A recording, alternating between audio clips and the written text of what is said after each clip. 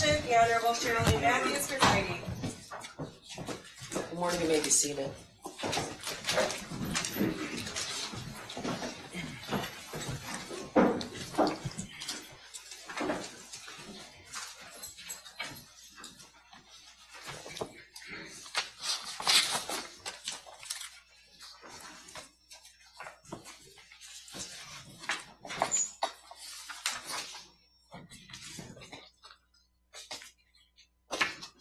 Your Honor, calling People v. James Crumbley, case number 22279-989FH. Calling People v. Jennifer Crumbley, case number 22279-990FH. Good morning. Good morning. Marquise on behalf of people. Karen McDonald on behalf of the people. Good morning, Your Honor. Marielle Lehman on behalf of James Crumbley, who is seated to my right. And good morning, Your Honor. I'm Shannon Smith on behalf of Jennifer Crumbley. Good morning. You may be seated. I want to tell you that I became ill last Friday, and I've been taking medication for the last 5 days. I feel fine. My doctor says I'm no longer contagious, but I have a lingering cough that is sure to annoy everyone in this room. I determined my cough would not be as annoying as adjourning the sentence, so you have my apologies. All right. I know this is an emotional day for everyone, and I want to say that I have, I want to ask first, Mr. Crumbley, can you hear? I can. Okay, all right, I want to make sure. The court has reviewed the pre-sentence investigation with regard to each defendant and the sentencing memos provided. With regard to defendant Mrs. Crumbley, have the prosecutor, Ms. Smith, and defendant Mrs. Crumbley had the opportunity to read and discuss the pre-sentence report? I have had the opportunity to discuss it with my client, and we do have a few objections. Okay, you're There's getting, one correction. you're getting ahead of me. Sorry. All right, it's a little unwieldy with everyone here, but I just want to make sure that you went over the pre-sentence report. The prosecutor has had that opportunity as well, correct? Yes, sir. Thank you. All right. And with regard to defendant Mr. Crumbley, have the prosecutor, Ms. Lehman, and the defendant Mr. Crumbley had the opportunity to read and discuss the pre-sentence report? Good morning, Your Honor. I have had the opportunity to review the pre-sentence investigation with Mr. Crumbley. All right. And then with regard to defendant Mrs. Crumbley, do you have any corrections, deletions, or additions, both the prosecutor as well as defense counsel? But you may go ahead. Thank you.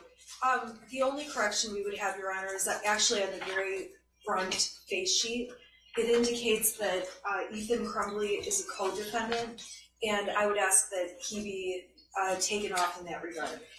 Well, he's not. I think probation has I've discussed this with probation. Ms. Wheeler, what is your suggestion with regard to the pre-sentence investigation?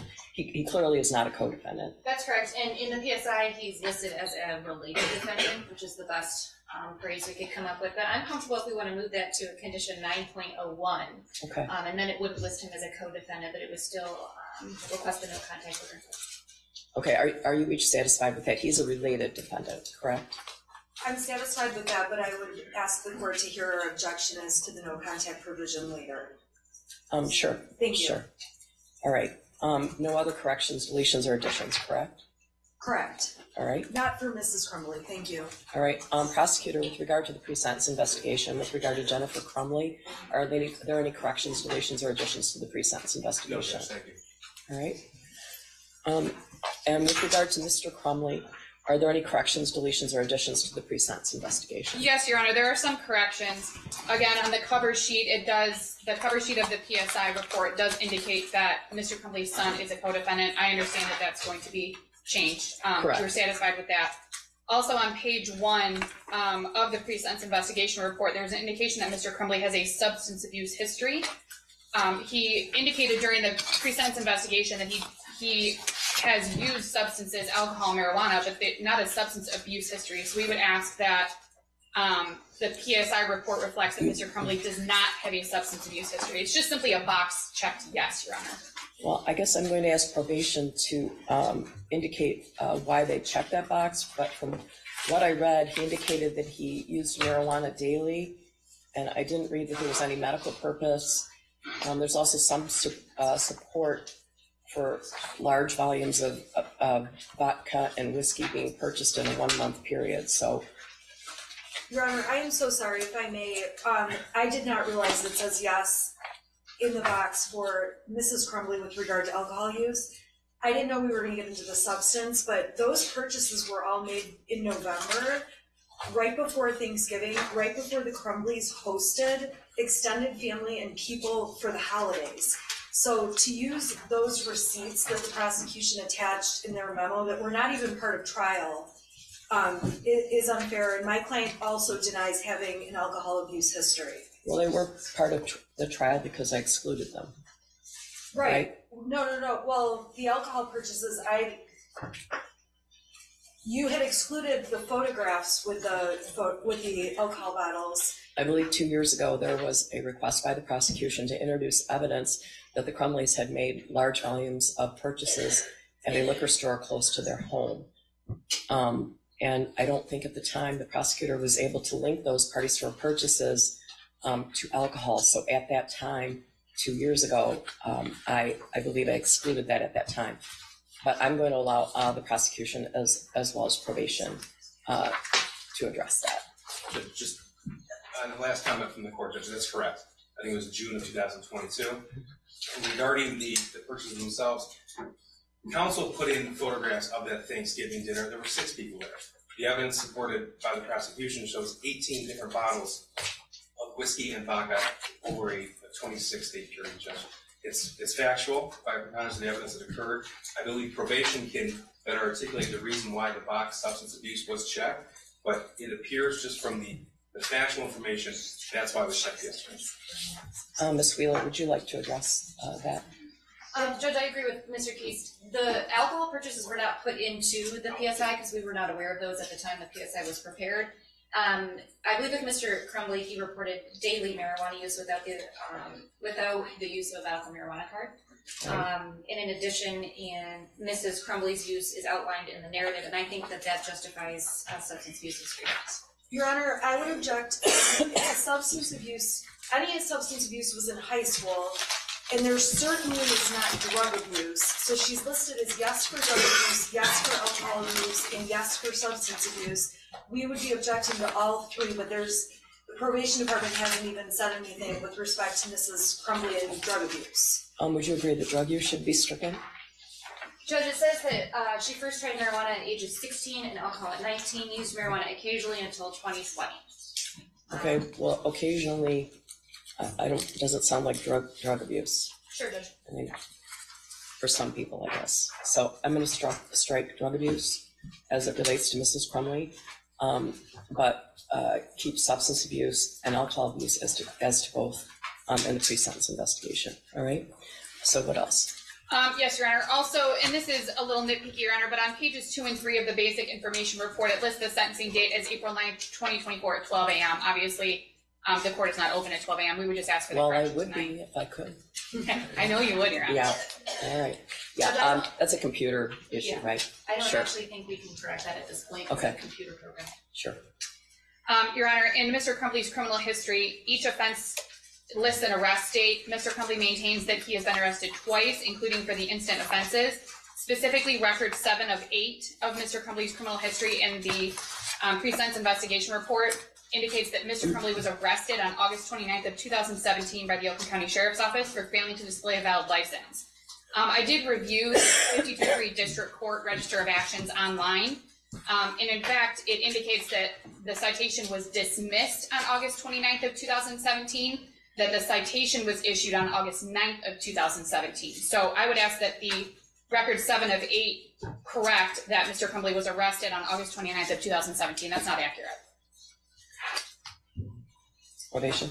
Because I don't have an objection to striking that, but we do often put in district court arraignment dates under arrest date. Okay. That helps us when we score PRV 6 going forward status at 10 events. But I don't have an objection to keeping that. All right. So the arrest date, Ms. Lehman, is August 9th, 2017. That's what you want. When the citation was issued, Your Honor, Okay. correct. All right.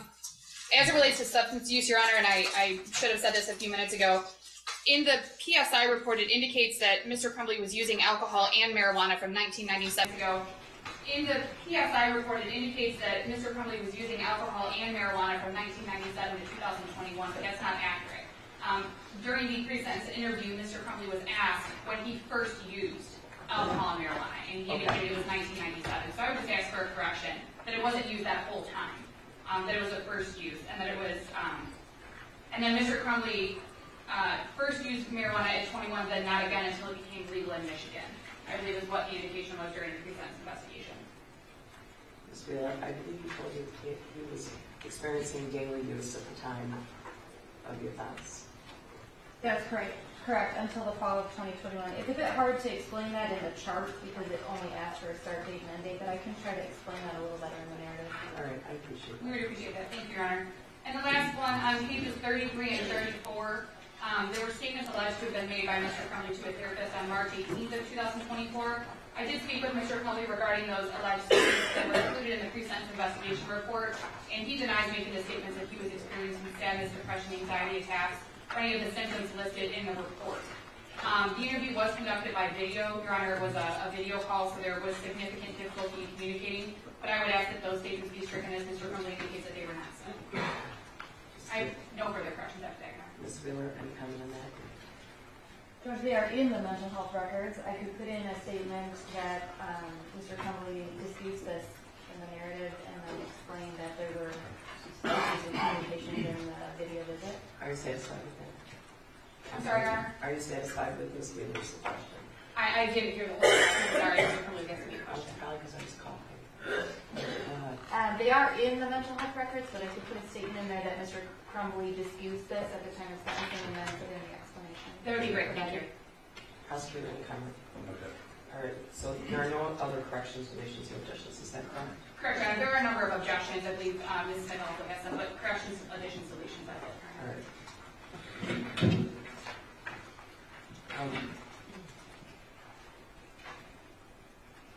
I want to point out that each defendant has a right to and will receive an individualized sentencing in this matter. I want to confirm, because the victims impacted are the same, the court felt it would be in the best interest of the victims, the defendants, and also judicially efficient to hear all of the victim impact statements at the same time. I want to be sure that neither defendant has any objection to that. No, Your Honor, that's fine, thank you. No objection, Your Honor. All right. What else about the pre-sentence investigation? Would you like to go first, Your Honor? Would you like to go first? Sure. Your Honor, we would object to the narrative summary as written by probation and also the agent's description of offense. It's very obvious that probation did not sit through trial and hear all of the evidence that came out at trial. For sure. There is a number of mistakes, and it is so biased that I would just make sure that ask the court to ask them to. There's so many mistakes. I mean, I could be on the record for 10 minutes going on with them, but the narrative is just not accurate. So I would ask the court to keep that in mind and make a note of that. Is the information gleaned from the police report? That's how a pre-sentence investigation is normally done. I don't think anyone here, to my knowledge, has a copy of the transcript of either trial. My understanding is ordering that is about $35,000. Right? Yeah. I don't think anyone, the probation, of course, has not seen a trial transcript, and in any sentencing they haven't seen a trial transcript. I do agree with you that the agent's description of offense is from the police reports and documents along those lines. However, the narrative summary of what was proven at trial, identifying 5 things against Mrs. Crumbley, is simply inaccurate. Those 5 things are pointed out in my memo. I explain each of those. If the court does not need me to make a record, I won't, but if the court does. Well, that's up to you. It's in the record in terms of the sentencing memo. Okay. I'll just give like one example. They're saying that as the 5th reason she should be considered to have committed illegal acts is because she was, let me get the right words,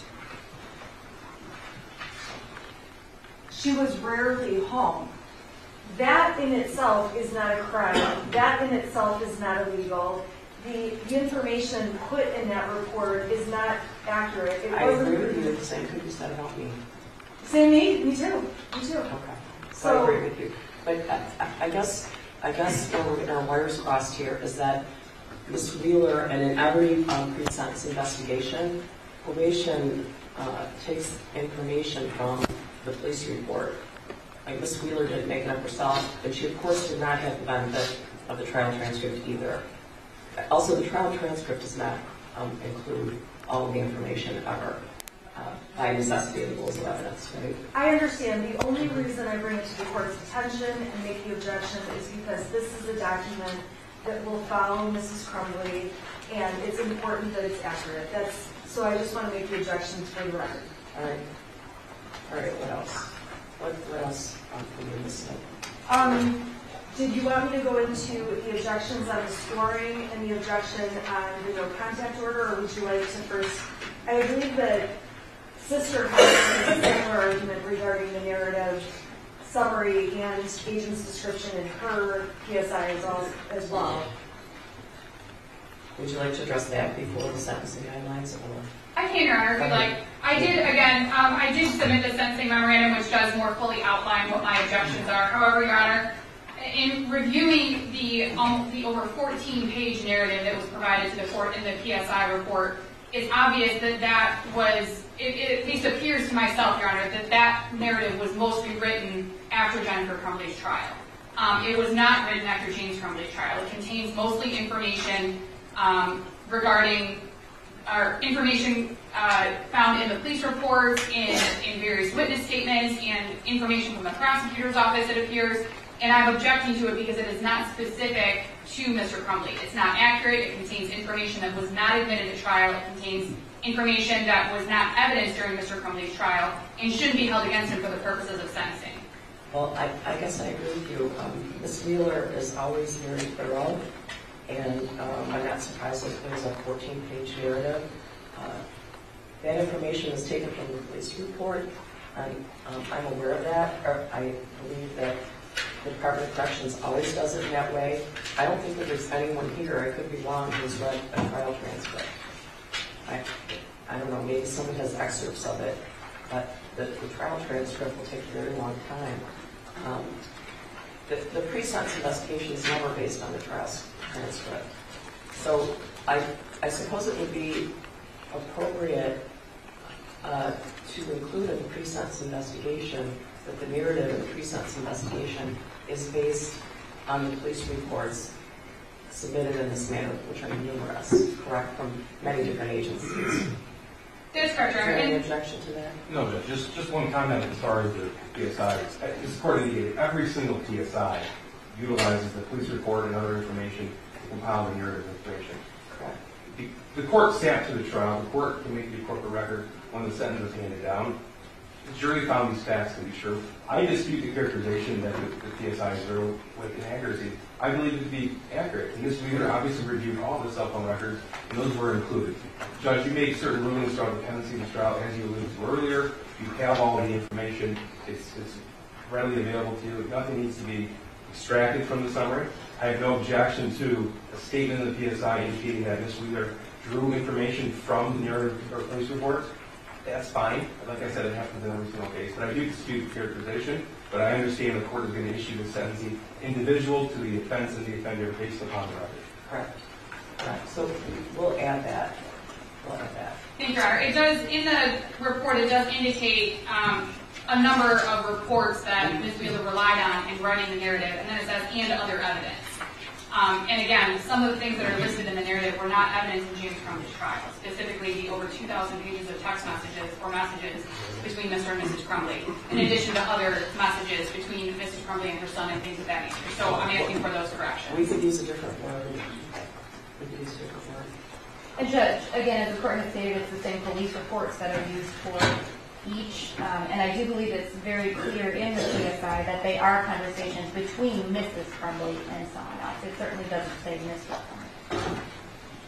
That's correct, Your Honor. I'm just ensuring that Mr. Crumbley's PSI is specific to Mr. Crumbley, and that the court is considering that. That's why I'm asking for making the objections that I'm making, Your Honor. All right, I appreciate that. Thank you, Your Honor.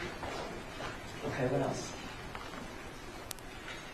Anything else about the pre-sentence investigation besides the sentencing guidelines, right?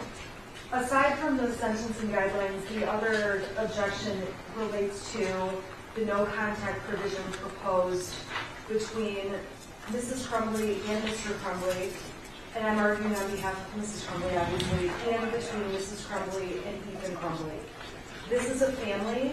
They have despite even having felonies on their records, they have a constitutional right to be a family unless the prosecution can articulate a reason that is valid and surpasses a certain standard to allow, to disrupt the family from being able to have contact with one another. Let me give you some information that I didn't previously have. I've consulted with the probation department, the Michigan Department of Corrections. They have indicated to me that if Mr. Crumbley and the shooter are in prison, the Michigan Department of Corrections will categorize them as enemies. And I put that in quotes. The reason being that they will not, it'd be like two brothers or something like that. They will not, they're characterized in that way, so they will not be housed in the same facility. So there is that factor. I think the other difficulty I'm having is that I got your sentencing memo at about 4:32 on Friday, and miscellaneous I got over the weekend. So the prosecutor didn't have a chance to respond to that. So I'm not clear if there's. I guess I'm going to ask if there's any objection, or if you'd like to file something supplementally. I honestly never faced this issue. So I can just respond. My only response, Judge, is that we're asking that these defendants be treated like any other defendant in the Michigan Department of Corrections. Right. And it's my information that because they are co-defendants, the no contact will be in place, and because the shooter is a related defendant, no contact will be continued. Again, okay, you just mentioned two different issues. Because they're co-defendant, they're a man and a woman anyway, right? So they would, if they go to the Michigan Department of Corrections, they would not be in the same facility. Correct. Co-defendants are traditionally not housed together. There's that issue. She's asking about a no contact order between Mr. and Mrs. and the shooter. So I don't know what your position is on that, or if you have any legal authority to support your position. If you want to respond to it later, I have frankly never faced this issue. So. Well, yeah, that's probably true, Judge, and as the court indicated, this was objections made recently. I don't have anything at the ready as far as legal authority regarding that. My information is only from the Michigan Department of Corrections, and the reason why they put the no contact in place, and that is because of the nature of this crime and the fact that they are related defendants. Again, we're not asking for any special treatment one way or the other. We just want whatever the Michigan Department of Corrections would do in any other case. All right, well, would you like to respond to this, Wheeler? I think you were the one who told me about the enemy status in quotes that would be maintained. Yes, Judge, and there's certainly no guidebook for this situation again. Those are my thoughts on why I recommended the no contact order, but certainly the court can issue what they want. It was just my thoughts. Would you like to respond? If not, I don't see a reason to have a no contact order at the moment. If the Michigan Department of Corrections was able to tell me the reason to have no contact order, I would consider it. I know you haven't had a chance to respond, but at the moment, I can't think of a reason for a no contact order. If the three of them are all in the Michigan Department of Corrections, it would then be up to the Michigan Department of Corrections. But should I be ordering that right now? Is what I'm asking. Is there legal authority for me to do it?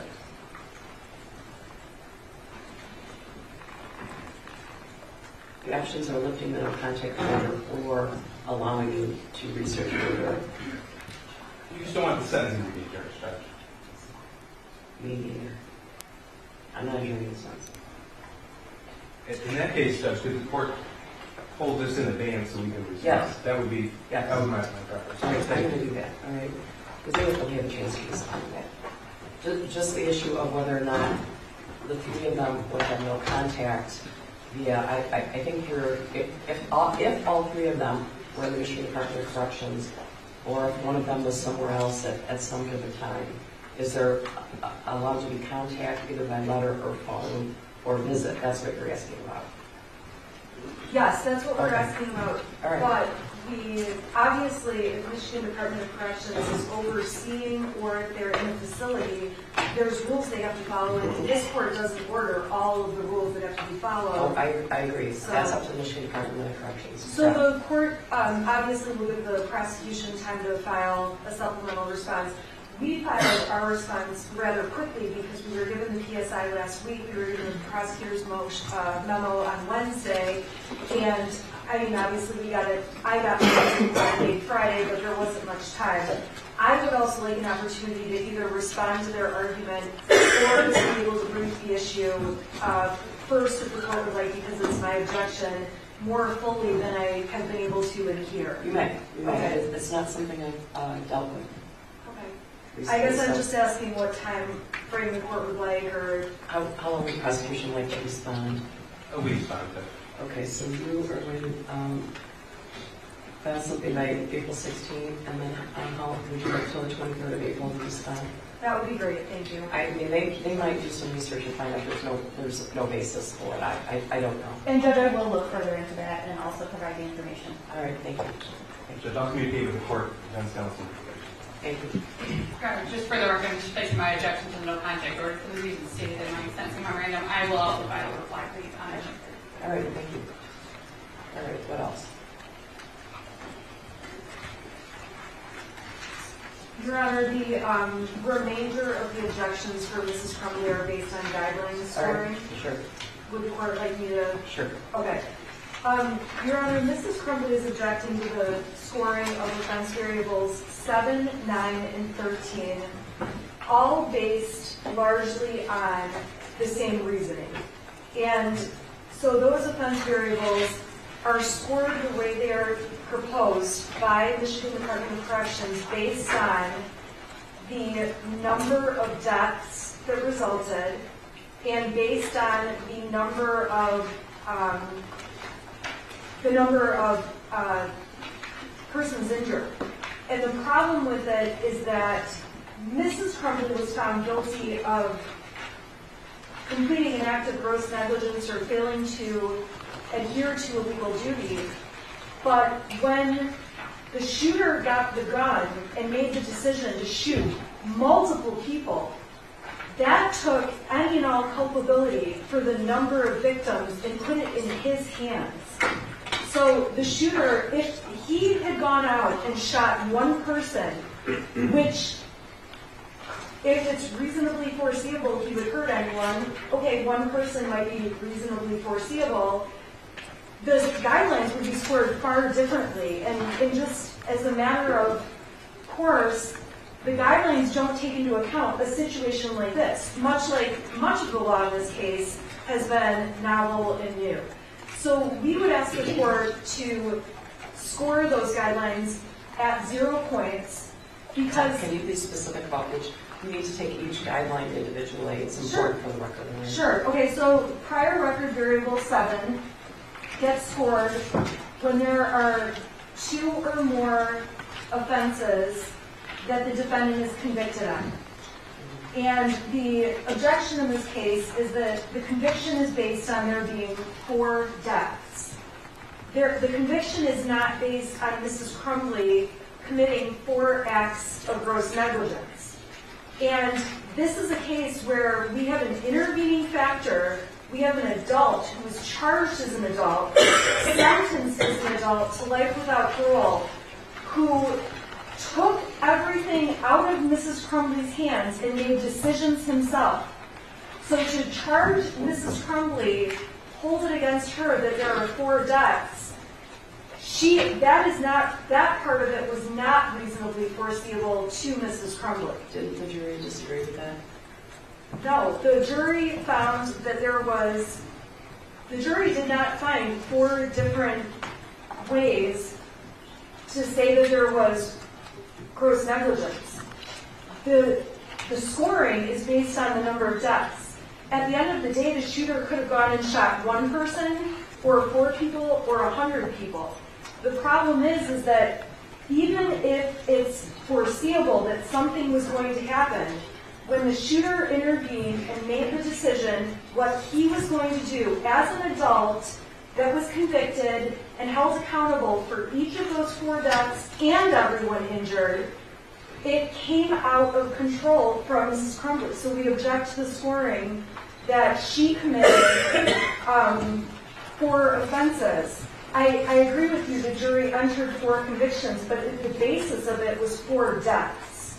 And it's not 4 acts by Mrs. Crumbley. This is a very unusual case. Well, if there were specifically 4 deaths intended, she would be charged with homicide, right? Isn't that true? That would be true. But as with involuntary manslaughter, so if a person drives a car and ends up killing 6 people, there could be 6 counts, okay? But this situation is distinguishable because we have a different person who comes in as an adult, makes decisions, and takes any of what could be possible out of Mrs. Crumbley's hands. Okay, he wasn't an adult. He was charged as an adult. Isn't there a difference? Well, yeah, you're right.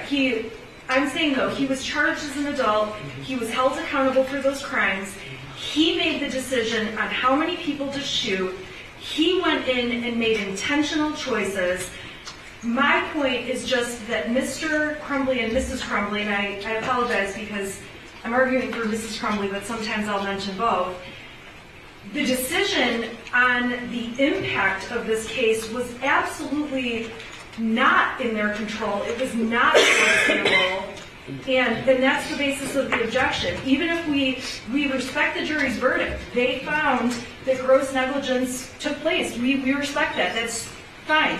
We get that. But at the end of the day, Mrs. Crumbley shouldn't be sentenced as if she controlled the fact that 4 people were murdered, or if the shooter had shot 100 people. That's the objection, and this is a unique issue. It's a unique issue in that there is not case law, and it's going to be a matter of first impression. Ms. Lehman, do you want to weigh in on this PRB 7? I would, Your Honor. I also am objecting to this scoring at 20 points. I do believe that the proper score is for 0, for reasons similar to those that Ms. Smith stated. This is not a case where there were 4 separate grossly negligent acts alleged. It was one grossly negligent act, and quite frankly, we don't have the jury here to ask them what they found, or if they found that there were multiple grossly negligent acts. There were 4 counts for the 4 deaths of the students. And Your Honor, I understand that having these conversations, I'm not trying to be callous to anyone, Your Honor. I know. But the 4 counts were for the 4 deaths that occurred, not for 4 separate criminal acts on behalf of James Crumbley. I understand what the jury's verdict was. I understand that, Your Honor. However, it's not as though a similar situation, Your Honor, would be speeding through 4 different stop signs and causing 4 different motor vehicle accidents resulting in death. That would be something similar to a concurrent or subsequent felony conviction. In this case, it is arguably one grossly negligent act that resulted in 4 deaths, and obviously also multiple injuries and other issues as well, Your Honor. But my position is that this should not be scored at, PRB 7 should not be scored at 20 points, because it is one act, not multiple acts. And I don't believe that the sentencing guidelines properly consider the facts of this case. Again, we've never seen a case like this before, and I don't believe that the sentencing guidelines properly consider the facts of this case, Mr. Crumbley's case, or even Mrs. Crumbley's case, to adequately score PRB 7, and I believe it should be scored at 0. I'm going to ask both the prosecutor and probation if you'd like to respond. Thank you, Judge. There is 0 support for counsel's argument that PRB 7 should be scored at 0. The case law is clear, the statute is clear. There were 4 separate homicide counts. 4 children were murdered November 30th, 2021. Because of that, each defendant was charged and then convicted of a homicide count, involuntary manslaughter, each with its own elements, Judge. We've argued back and forth about was this homicide or was it not. This is why the court issued the rulings the way the court did regarding the video and other evidence regarding photographs of what happened inside the school. The statute is extremely clear. 4 separate counts. They don't get to have a scoring of 0 as if 3 children weren't killed, Judge. It is clear what the law is. It has to be scored at 20 points. Anything further from probation? No, Judge. All right, well, I have reviewed this thoroughly, the sentencing memos that you have submitted, as well as the pre-sentence investigation, the statute, and the case law, and I believe PRB 7 is scored correctly with regard to both defendants.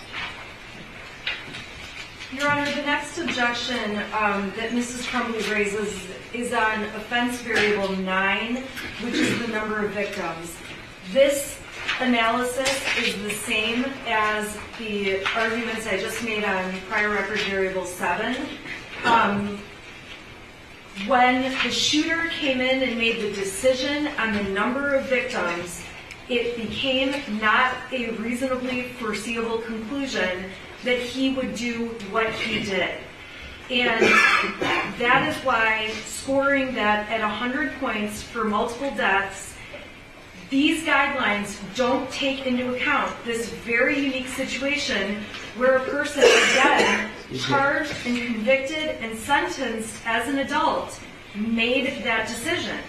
And it violates due process and all of Mrs. Crumbley's constitutional rights to hold it against her that her son shot multiple people versus just one. So we would ask that that offense variable be scored at 0 points. Slayman, do you want to weigh in that, or? Yeah.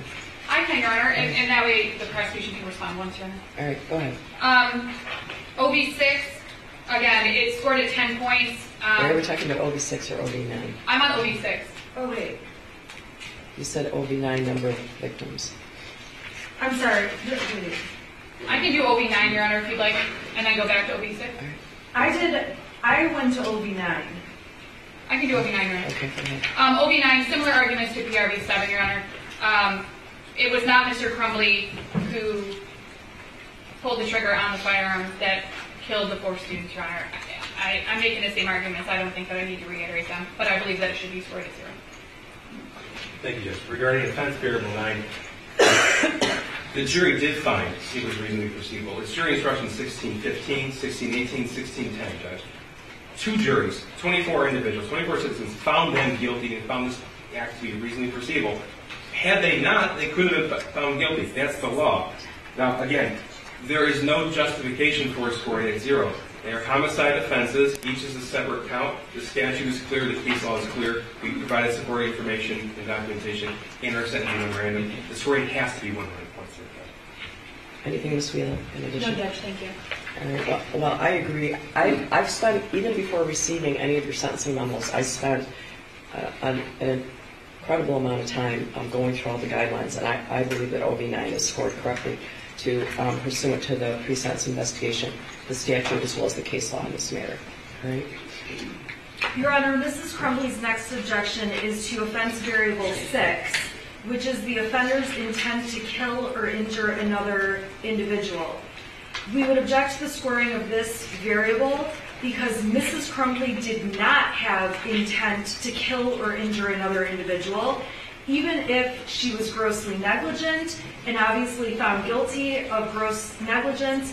That does not mean she intended to kill or injure another individual. We know who intended to kill or injure another individual, and that's the shooter. He was held responsible, he was charged, he pled, he was held responsible, and we would object to the scoring of OB6. Okay, OB6 says, or there was gross negligence amounting to an unreasonable disregard for life, right? Or. I agree with you, but the problem is that, again, these sentencing guidelines don't take into account another person coming in and making those decisions. So that's the problem, and that's what makes all of these guidelines not exactly fit with the circumstances of this case. You know, did you guys read, I sent you a case named Albers. Did you read that case? I thought that was interesting. 258 Mishap 578. I thought that was telling. There was a number of victims in this apartment, and someone was a fire starter, a known fire starter, injured all kinds of people there. And I think that had more to do with OB3, but I thought that was a telling case. Ms. Lehman? The difference, Your Honor, in that case, though, is that there wasn't somebody who was charged as an adult that intervened and made the choice to hurt everyone in that apartment building. That's the difference in this case, is that Mr. and Mrs. Crumbley did what they did or didn't do, but when their son came in and made decisions, again, it took it out of their hands. And if he had made the decision to do something different with that weapon, we wouldn't be here with that scoring. That's the difference. I don't think they were charged based on what he did with that weapon. They were charged with everything they did and didn't do up to the time that he used that weapon, right? What he did from the moment he started shooting is not really the crux. I agree with you, and that's why the problem is that because he got involved, the offenders in this case did not have any intent on their part, and so it just makes it very distinguishable from any other case of involuntary manslaughter. It complicates it enormously, and it really does become an issue of first impression in this case. Ms. Lehman. Yes, Your Honor. For OB6, it's currently scored at 10 points. The defense, Mr. Crumbley, requested it be scored at 0 points. The prosecution asserted 2 separate theories during trial, which were both read to the jury. We don't know which theory the jury relied on. If they all relied on the same theory, if they all relied on different theories, if half of them relied on one and half of them relied on the other. Unfortunately, Your Honor, we don't know the answer to that. So the issue that we have is that there are 2 theories under which Mr. Crumbley could be convicted during trial. We know that he was convicted because we're here at sentencing. But neither of them takes into account the fact that there was no evidence presented that Mr. Crumbley was aware of what his son was planning. There's the guidelines, and specifically OB6 doesn't take into account that there was no evidence presented during the trial that Mr. Crumbley was not aware that his son had obtained access to any firearms in the home. And again, for these reasons, it's the intent. I understand that gross negligence is a part of the scoring, Your Honor. However, it's disregard for human life. There was no evidence presented that James Crumbley had disregard for human life, whether it's believed he was grossly negligent or not, Your Honor. There was no evidence presented during trial. Again, notwithstanding the jury's verdict, I understand what the verdict was, Judge, but the guidelines themselves, the scoring, which is what we're doing right now, this is not retrying the case, this is just scoring the guidelines, and the guidelines themselves, Your Honor, do not take into account the specific facts of this case and the evidence that was presented during this case. So for those reasons, Your Honor, I'm asking that OB6 be scored at 0 on behalf of James Crumbley. Prosecution. Thank you, Judge. In Jennifer Crumbley's memo, there was no objection to OB6. We did respond and articulate reasons why. In James Crumbley's memo, I asked the court to take that argument from our memorandum into consideration regarding Jennifer Crumbley's case as well. First, I'd like to address the counsel repeatedly calling this a case of first impression. This is a rare case. It's a unique case, but it's not a case of first impression. The legal duty in Michigan has been around for years, as has involuntary manslaughter and the law surrounding involuntary manslaughter. We actually cited Albers to the Court of Appeals as well as to this court in our response to the defendant's initial motion to quash in early 2022. That case is on point, as is People v. Cole, which is cited and attached to our sentencing memorandum. The jury instruction is clear, 1618 and 1615, Judge. OB6, 10 points to score when there was gross negligence amounting to an unreasonable disregard for life. Compare that to our jury instructions and the case in People v. Cole, where the Court of Appeals specifically said, acting in a grossly negligent manner where it was apparent that serious injury could result implies that defendant Cole was acting with an unreasonable disregard for life. OB6 should be scored at 10 points. Anything additional confirmation? No, thank you, Judge. I believe OB6 is correctly scored. Your Honor, Mrs. Crumbley's next objection, and again, this is along the same analysis as the prior objections, is to offense variable 13, the continuing pattern of criminal behavior. This case is scored based on there being 4 resulting murders and multiple injuries in this case. And again, this factor was ripped out of the hands of Mrs. Crumbley when the shooter decided to make a continuing pattern of behavior and resulted in multiple harms and murders. Mrs. Crumbley did not exhibit a continuing pattern of criminal behavior. There were not 4 or multiple counts of gross negligence, and therefore we would just object to it being scored at all. Ms. Lehman? Yes, Your Honor. For OB 13 for Mr. Crumbley, a single felonious act cannot constitute a pattern. People versus Carl, 322 Mishap 690, is a Court of Appeals case which indicated that a defendant's multiple convictions for reckless driving causing death or serious impairment arose from his single act of driving recklessly. He had passengers who were injured. There was at least one death that occurred. The Court of Appeals found that it was error to score OB 13, even though the driver of the car, who was the defendant, struck and killed someone, and passengers in the defendant's car were seriously injured. So, Your Honor, this would be something similar.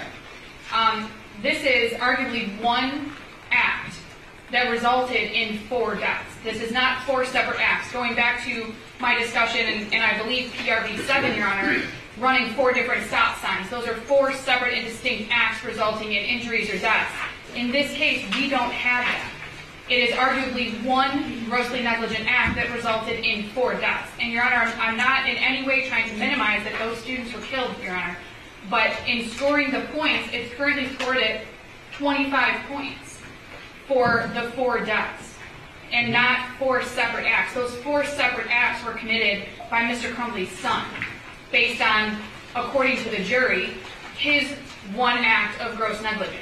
And again, we don't know what act the jury relied on. We don't know if they believed that there were multiple. We don't know, quite frankly, Your Honor. But there aren't 4 distinct acts, 4 separate acts of gross negligence that resulted in each of the 4 deaths of the students. So again, Your Honor, for these reasons and the reasons that I stated in my memorandum, and I do cite additional case law for the court, I believe that OB 13 should be scored at 25 points on behalf of James Crumbley. Well, I did read the case. I'm sorry, 0 points, Your Honor. I did read the case law in your briefs, but I think there's some more recent case law provided by the prosecution in their brief. I don't know if it's Furman or Gibbs. Do you want to respond? Yes, that's great. Thank you. First of all, OB 13 does permit the court to score 25 points when the incident occurred on one day. There was substantial evidence presented to the jury to show this was not one isolated act. Gross negligence occurred over a period of time. There was absolutely a pattern of gross negligence that culminated in the shooting on November the 30th, 2021.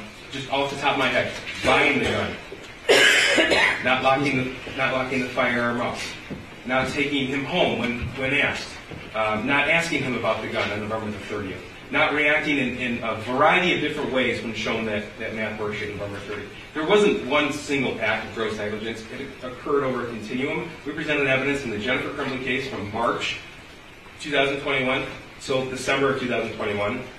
In the James Crumbley case, again, March from 2021 to December of 2021. Over the period of those 8 months, Judge, there were a number of acts for this court to rely upon. We do believe that OB 13 is appropriately scored at 20. Anything else from probation? Again, I have reviewed all the PRVs and OBs and the case law and the statute, and I believe it's correctly scored. Your Honor, the next objection Mrs. Crumbley has is to offense variable 19. This is a different type of argument than the prior argument, so I just want to let the court know. This offense variable is to be scored when a defendant interferes with or attempts to interfere with the administration of justice. And the reason this was scored against Mrs. Crumbley is because of the claim that she tried to run and tried to avoid arrest. On the night before charges were issued, I texted Ms. McDonald directly, which I attached to my memo, and said, Judge, I know it's argument, Judge, but we've been over this before a number of times. And the court, a charged felon doesn't get to text somebody. We've had this discussion. And the court has already indicated that, Judge. I ask you to move on. I'm going to let her make her argument, but we've had this discussion before. Law enforcement does not have to ask for permission to arrest someone. If I have an outstanding warrant, one of these deputies could come up to this bench right now and cuff me. I understand that, but what the prosecution has done is put together a false narrative that's been repeated by the media over and over and over. And it's been repeated in court. Miss McDonald is the one who said they were in an industrial building. She's the one who used the word abandoned. It was a warehouse, a non-retail place that was closed at night. Right? It was not a warehouse. It was a building that had businesses in it. It was a non-retail building. No, there are retail businesses in there, and there are businesses in there that are not retail businesses. Either way, it was not an abandoned warehouse. Okay. Okay? And then the prosecution argued and put on the record. I guess it's hard for me to understand why it matters whether it was abandoned or not. Okay, because the narrative the media has played over and over and over repeats inaccurate information. I can't control the media, trust me. I understand. However, the prosecution also stated falsely and knowingly falsely, based on the fact they had a video of when Mrs. Crumbley and Mr. Crumbley were found. The prosecution claimed they were crouched under a mattress, which is just not true. They were laying on a mattress. Right. At the time, though, they made it sound like they're crouching and hiding, and the media reported that over and over and over, and that has been a major problem throughout this case, and why I asked this court for a gag order. And we were thankful for the gag order. It did eliminate some more of the narrative coming out. But the prosecution very successfully painted this picture of people on the run. Meanwhile, Ms. Lehman and I can't do anything more to get our clients turned in. We are desperately calling the prosecutor's office, filing appearances with the court, making arrangements. Our clients are being threatened so badly, they are terrified to just go walk into a jail where everyone is looking for them in Michigan. We plan to be with them as their attorneys, and it's complete garbage that the prosecution has been able to carry this narrative out through trial. And that's why I did attach my text messages to Ms. McDonald letting her know. All she had to do was say, I am charging. She did not let me know. She does not have to do that. It's a professional courtesy that most prosecutors do. It just is. Not in a case like this. Evidently. Ms. Lehman? Because, well, there's different arguments for each defendant. That's correct, Your Honor. They are different arguments. Okay. So I just want to address this briefly, Judge. First of all, this court may recall the text messages that the court allowed to be admitted in the Jennifer Crumbley case. At 11:16 p.m. That's correct, Judge. Text message between Shannon Smith and the defendant. We're hiding out. We may have been found. And then the response was, oh shit. Oh, Judge, I object. That's not what it was. Admissible evidence. Right, but that was not texted by Mrs. Crumbley. Okay, well, she was already asleep. Okay, here's the problem with that. Because the evidence has shown, both of the defendant's sentencing memos address the arrest in Detroit. You've suggested on numerous occasions that the prosecutor was required to make arrangements with one or both of the defendants to turn themselves in. I know that in circumstances where someone is charged with a retail fraud, something like that, you might get a common letter. They're not required to do it. Do we all want things to happen the nice way? Sure, but it's not true. Law enforcement is not required to ask permission to arrest people. The fact of the matter is the charges were announced at noon. They knew about the charges. You knew about the charges, right? Not until after the press conference. At noon. And then we were trying to make arrangements. It's my dime. Sorry. They do not have to make arrangements with you. I know that's the nice way. That's the safe way. The fugitive apprehension team was in contact with you. The defendants were aware and did not turn themselves in. They went to a non-retail establishment in Detroit and hunkered down.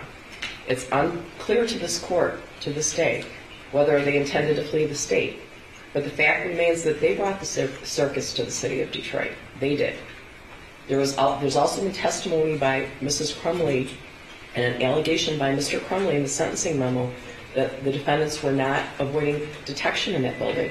That allegation flies in the face of the testimony at each of the trials. We had testimony from Luke Kirkley. He testified that he made eye contact with Mr. Crumbley in the parking lot. He went back into the building.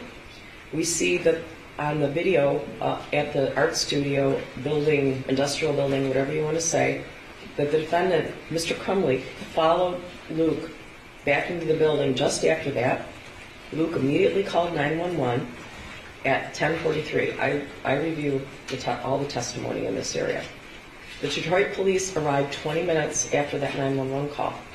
There are texts from Mrs. Crumbley's phone at 11:16 p.m., despite the fact that she testified she took 4 Xanax, drank vodka, and was asleep by 11 p.m. That is simply not true. Numerous agencies, including the Detroit Police Department, Border Patrol, SWAT, the Oakland County Sheriff's Department, and the Oakland County Fugitive Apprehension Team descended on this industrial building. The Detroit SWAT team entered the building at midnight and started breaking down doors with a steel ram. They started on the 2nd and 3rd floor. They obtained a key to the door where the defendants were on the 1st floor an hour and a half later. The suggestion that the defendants were asleep and did not hear this is highly improbable. Thank you, Judge. The only addition I have to that is the court referenced the testimony from the trial judge, and I appreciate that because retired Sergeant Hendrick as well as Lieutenant Willis testified very clearly upon multiple questions. It is a sheriff's office function to trigger the fugitive apprehension team. It is a law enforcement function. It doesn't happen because of a request or demand by the prosecutor's office. It's wholly separate and distinct. That was clear in the testimony, and I just want that paper on the record. Thank you, Judge. Did you want to make a different statement about that? I did, Your Honor. It is because I don't believe that Mr. Crumbley was assessed 15 points for OB-19 for the same reason as Mrs. Crumbley was. Mr. Crumbley was assessed 15 points for, it says in the guidelines, the offender used the force or the threat of force against another person or the property of another person to interfere with, attempt to interfere with, or that results in the interference with the administration of justice or the rendering of emergency services. Your Honor, I read that scoring to be scored because of the claims made by Ms. McDonald's office that Mr. Crumbley has made threats and threats of physical harm to Ms. McDonald over the phone at the jail. Your Honor, I'm disputing, and I have disputed, I did it during the trial when this was originally raised, and I've done it since then, that Mr. Crumbley has ever made a physical threat against Prosecutor McDonald. He has vented, he has been angry, for the reasons that I cited in my sentencing memorandum, but he has never threatened to physically harm Ms. McDonald. He has never said that if you continue with this prosecution, I'm going to hurt you. He has never said, if you don't stop this right now, I'm coming after you. Instead, as I indicated in my sentencing memorandum, the statements made by Mr. Crumbley, although there has been some language that may not be very respectful, that may be angry out of frustration for being incarcerated and on lockdown for 23 hours a day for the last 2.5 years, for something that Mr. Crumbley and I maintain that he did not do illegally or wrong. But he vented his frustrations, Your Honor, and he never threatened harm. He never said if Ms. McDonald continues that he's going to do something, or Mr. Keese, or Mr. Williams, or anyone else at the prosecutor's office or law enforcement. So he scored 15 points, presumably based on these claims of threatened physical harm against Ms. McDonald, which we dispute ever happened. Mr. Crumbley and I maintained that OB-19 should be scored at 0. Again, we also dispute if he was ever fleeing, so even if the prosecution wanted to change their theory to the flight, we would dispute that he was even fleeing, although I understand what the court just indicated and what Mr. Keese has indicated previously. So for the purposes of scoring, OB-19 should be scored at 0. There have been no threats of physical harm. There have been no interference with the administration of justice. There is a thumb drive of the threats. We could play them, or Mr. Keese could read them into the record. I don't know to what extent the prosecution would like to address. I hope not to, Judge, but I do need to respond to you. I'm not going to read all of them. They're on page 4 of our sentencing memorandum. And we did attach that link to the court indicated, so I know the court has listened. OB-19 should be scored at 50 points if the offender used force or the threat of force against a person to interfere with or attempt to interfere with the administration of justice. I don't know any other purpose for what James Crumbley did other than to interfere with the administration of justice. He knew specifically that his jail calls were recorded. He knew, or at least he believed, that the elected official, Ms. McDonald, was listening to him because he sent a message specific to her. He did it not just in an abstract sense, Judge. He did it while she was actively prosecuting the case. I have had a number of instances where defendants threatened witnesses, Rarely do we see a defendant threatening the prosecutor, let alone a member of a trial team, let alone the elected official. There will be retribution. She's going to be fucking sucking on a fucking hot rock down in hell soon. I am on a fucking I am fucking on a rampage, Karen. Yes, Karen McDonald. Your ass is going down, and you better be fucking scared. I didn't want to read that, Judge. That was just a few weeks before the trial. I don't know any other definition what that could be other than a specific threat made to a member of the trial team. We ask that this defendant be treated no differently than any other defendant who would make a similar statement to any prosecutor or defense attorney or judge in this building. OB-19 is certainly correctly scored at 15 points. I believe that it's correctly scored with regard to Mrs. Crumbley and Mr. Crumbley based on their avoiding law enforcement while at the art studio, industrial building, whatever you want to call it, on that evening for a long period of time. But in the alternative, there's alternative theories for scoring OB-19 with regard to Mr. Crumbley. Regardless of his ability to make good on those threats because of his incarceration, I still do believe that those were threats against the prosecutor. Thank you, Judge.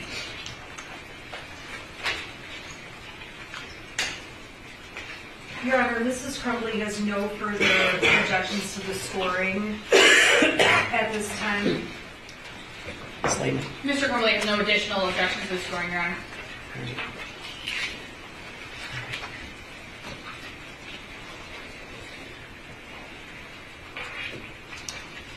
I have a number of written statements that were provided by various individuals. I'm going to read the names of the people. Could you tell me the pronunciation of Madison Baldwin's mother's name, Nicole Beausoleil? Yes. Beausoleil. And the mother of Hannah, Ms. St. Juliana, is it I? St. Juliana, Kristen Baldwin, Raina St. Juliana, Steve St. Juliana, Jill Suave, Molly Darnell, Danielle Kozak, Andrew Muska, Marla Lay, Olivia Upham, Renee Upham, Megan Gregory, Patricia Cunningham, Linda Russo. Those are individuals who provided written statements, and I have copies of those. I wasn't sure who had what statements, so they were scanned by my office and sent to everyone yesterday. I know that there are a number of individuals who want to address the court. I guess I should ask if at any time anybody feels like they need a break, they should tell me. All right? All right, so you have not objected, correct? Yes. All right. Do you want to do that at this time? Could we take a break now, Judge? Yeah, before the impact statement. Yeah, do you need a break? I guess I would ask, you've had time to review the written statements, correct? Your Honor, we did get them late last night. I'm going to read over them during this brief break again. I have read over them once, but I'm going to read again just to ensure that there are no objections. Yeah, I didn't have reason to believe that you didn't have copies of them, but they weren't necessarily funneled to the probation department. Some of them were sent directly to us. I've gotten letters from people from across the country that were very interesting. So, Your Honor, may I say one thing regarding the victim impact statements? The victims are not in the courtroom required to provide their oral statement to us before they deliver it. Correct. And some chose to do that. Correct. Some chose not to. Based on our prior experience with the shooter sentencing, sometimes they chose to submit it, and it was different when they delivered it. So I just want to make it clear that we, under the Crime Victim Rights Act, nor do I think it's appropriate, have any control or edit or of what they're going to say, because it's their impact statement. So. Yeah, I understand, and I have gotten some written statements from individuals who I believe intend to make an oral statement as well. So, yeah, that's up to the individual. All right. Your Honor, with respect to the statements, initially, the defense for Mrs. Crumbley was concerned about the number of statements. we believe that the court can sort through what to take into consideration for this sentencing, and plus the court has lots of experience doing so. And so we do, if at some point there was an objection in terms of discussion, we don't have an objection at this time. Yeah, you know what, you guys were on this email yesterday that discussed all of the individuals who would be giving oral statements. Correct, Your Honor. Yes. And I know we all went back. I think we've all discovered a little glitch in the Crime Victims' Rights Act that it's not specifically clear who's considered a victim under the Crime Victims' Rights Act. There's some difference of opinion maybe, but I'm again relying on Albers that discusses OB3 and gives a broad definition of who a victim is. In any event, I am inclined to hear oral statements from all the individuals that were listed in the email that went to all of you last night. All right? I have no objection to the individuals on that list, Your Honor. All right. Yeah, same here. And I certainly would appreciate you making any objections to their statements at the end of their statement. Right? Your Honor, I don't know if we need to approach on that because there was some discussion by email about the objections. Okay, well... or maybe we can handle it during the break, Judge. All right. When you say making an objection while the individual... I'm going to insist that everyone keep their statements directed at sentencing, for sure. All right? Your Honor, I don't anticipate, and I don't believe Ms. Smith would anticipate making objections to a victim impact statement. Obviously, things could have happened, Your Honor. Excuse me. And obviously, we have duties to our clients as well. We wouldn't be doing it in a disrespectful way to anyone, Your Honor. But we would just ask, again, you've already reminded the court. I'm certain that the prosecutor's office has reminded anyone making a statement of what the guidelines are in relation to those statements. So I don't anticipate having to make an objection, Your Honor. But obviously, if one arises, an objection would have to be made, Judge. All right. Do your clients need to go downstairs? Yes. Yes, Your Honor. Just two things briefly. There are no guidelines in the victim impact statement. It's how the victim's impacted. It's personal and unique, Judge. Sure. Obviously the court knows that. I just wanted to make sure we were clear on that. They have to be directed at sentencing, the statements. In one housekeeping matter, we just need to add in, we can stipulate, with the defense will stipulate, we add in the additional victim impact statements received last night, as well as James Crumbley's GED verification, just for the PSI. Oh, I didn't ask you if you had any additions to the PSI. That's all. I'm sorry. Okay. His GED, and what else did you say? His GED verification and the additional victim impact statements that weren't received by the department. Yeah, I think we got some at about 6 o'clock last night, right? So, yeah. If you're not in receipt of something, you should let me know. It was hard to determine at one time who was receiving what. So If maybe we can discuss with the prosecution who we should have impact statements from and determine whether or not we are missing any impact statements, the written impact statements, because we did receive some later last night. I don't know if... Yeah, we sent those last night. I received what the court sent and what's in the PSIR. Correct. That's what I've received. I don't think there's anything else. We received one this morning. From Mr. Schilling. Yes, sir. But I believe Mr. Schilling is going to make an oral statement. Correct. Is that correct? Yes, So sir. I wasn't concerned about that. Thank you. I was referring to the written letters received by the court. Okay. That's what we got last night, correct, Renner? Okay, Everything in thank my possession was sent. you. Thank you very much for clarifying, Judge. All right. All right. So both of the defendants are going to go downstairs. So I want everyone to remain seated during that. All right. Thank you.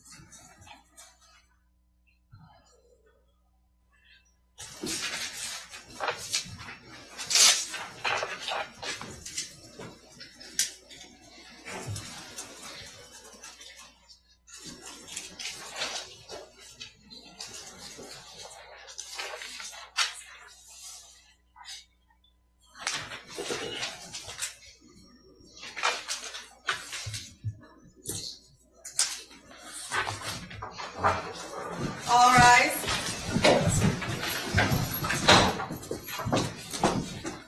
Good morning, you may be seated.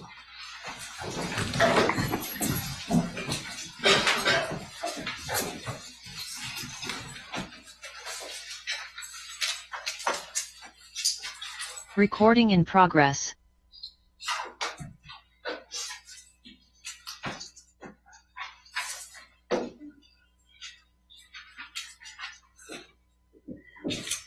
Your Honor, calling People v. James Crumbley, case number 22279-989-FH. Calling People v. Jennifer Crumbley, case number 22279-990-FH. Thank you. Good morning. Mark Case on behalf of people. Karen McDonald on behalf of the people. Good morning, Your Honor. Marielle Lehman on behalf of James Crumbley, who is seated to my right. And I'm Shannon Smith on behalf of Jennifer Crumbley, who's seated to my right. Good morning. Now we're going to conduct the oral victim impact statements, correct? Your Honor, if I could have just a couple of very brief moments. I neglected to make an argument on OB9 earlier. If the court could just allow me to make a very brief record, I would appreciate it. Okay, go ahead. Thank you, Your Honor. Very briefly, People v. McGraw 484 Mich 120 is a 2009 case which indicates that the sentencing guidelines and scoring of those guidelines are limited to the sentencing offense. Obviously, we have 4 separate counts in the information in this case. People v. Vanilla Machado, that's a hyphenated name, 489 Mich 412, is a 2011 case which states that you cannot aggregate offenses for the purposes of scoring. So where they're separate, in that case it was assaults. They couldn't aggregate the assaults for the purposes of scoring, that each assault had to be scored separately. In this case, the score for offense variable 9 is 100 for the multiple deaths that occurred for the deaths of the 4 students. I'm objecting to the scoring of 100 under Bonilla Machado because each death is supposed to be counted separately and individually and not aggregated for multiple deaths. And that was the only objection I wanted to make. Mr. Keese, I'm going to allow you to address that. I think you already did, but I did, Judge. Yes. Okay. If probation has anything to add to it, for Ms. Wheeler, but right. we've already made this argument. Ms. Wheeler, anything else? Judge, only the sentencing guideline manual states that you cannot aggregate victims of separate crimes, but I think the defense argued earlier that this wasn't a separate crime. And the shooting occurred in a span of 8 minutes. It was not one shooting and then a half hour later, it was a very quick procession. Excuse me, I'm sorry. All right, again, I believe it's correctly scored, but. Thank you for allowing me to make the record, Sure, Your Honor. no problem, no problem. All right, and then with regard to victim impact statements. Yes, Judge. Yeah. Sure.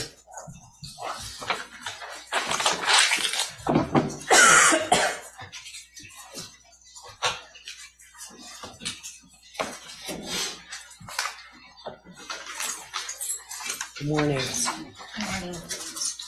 I wasn't doing a great job at the French pronunciation of your name, Nicole Beausoleil, correct? Correct. Was that right? Yes. All right. What do you have to say? All right. What do you have to say? I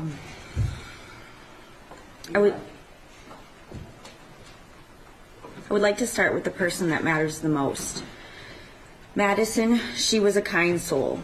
She always had a smile on her face. She lit up the room when she walked in. Her laugh I could listen to all day. It was infectious. Her big sister skills were undeniable, and she took that role very seriously. Madison was smart, funny, loving, passionate, determined, and genuine. Her expectations were high, and at times we needed to let her fall. She needed to be reminded that not everything is perfect, even if she wanted it to be. Madison had an influence that most never achieved. Sometimes I would listen to a poem she wrote or watched her create art with no tracing, just pure talent.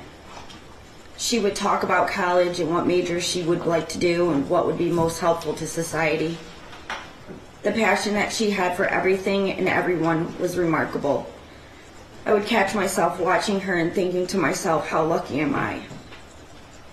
I'm the one that gets to be her mom. What did I do to deserve a perfect person? She will be the best thing to ever happen to me at such a young age myself. I grew up because of her. We grew together. I learned from her. I mattered because of her. From the moment she was born, I promised myself that I would be there no matter what. Through the falls, heartbreak, letdowns, and struggles, I would be there. I would listen, learn, and love every moment. I wouldn't miss a thing. I would always protect her.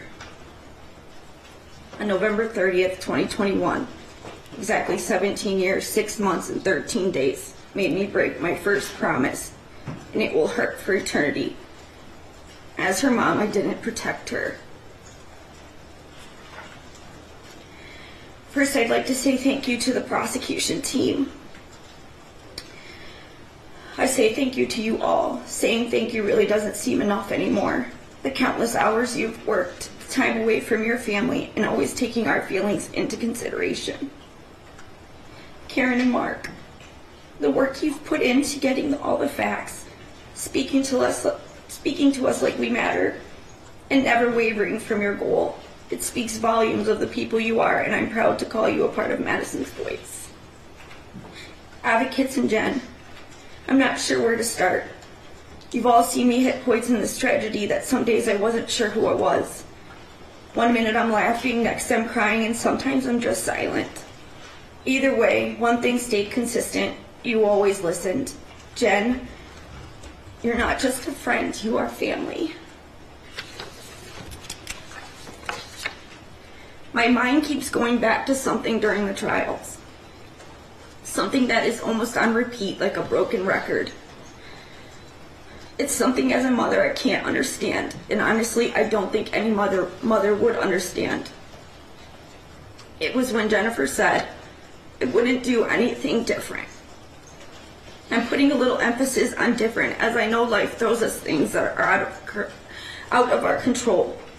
But life takes turns and eventually puts them back in our control. Like giving you a hint when something needs to change. I want to compare a few things to see through my perspective. As I know things are different about the events and how we see them from the events on November 30th. While your son was hearing voices and asking for help, I was helping pick out her senior classes. While you were purchasing a gun for your son and leaving it unlocked, I was helping her finish her college essays. While you dropped him off at school, upset that he was failing class, I texted Madison, drive safe, it's slick outside, have a good day. When you got a call to me at the school about your son and how it interfered with your day, I was rearranging my schedule so I could take Madison to get her oil changed for the first time. When you left without hesitation and not taking him home, I was worried if she'd be okay driving in the first snowfall of the season and if she brought a coat. When you walked out of the office with a steady pace after hearing an active shooter, I ran from my home and started driving, trying not to break the law. When you were on the phone for 10 minutes with each other trying to figure out where the gun was, I was on the phone with her father and family trying to figure out where she was. When you left the Myers without knowing where your son was, I was desperately trying to get there as soon as possible. When you knew the gun was missing, you called the police, knowing it was your son who took it. I was having family call every hospital describing what she looked like.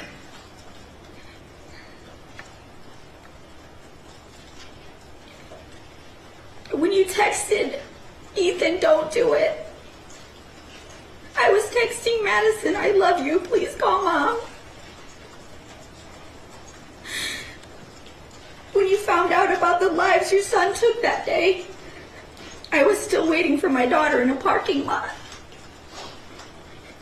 When you questioned the reasoning on why you would do this, I was questioning if I was doing enough to find her.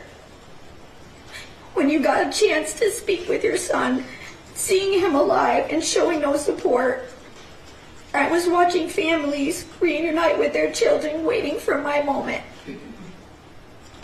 When you asked him why, I was waiting for the answer onto why the last bus never came.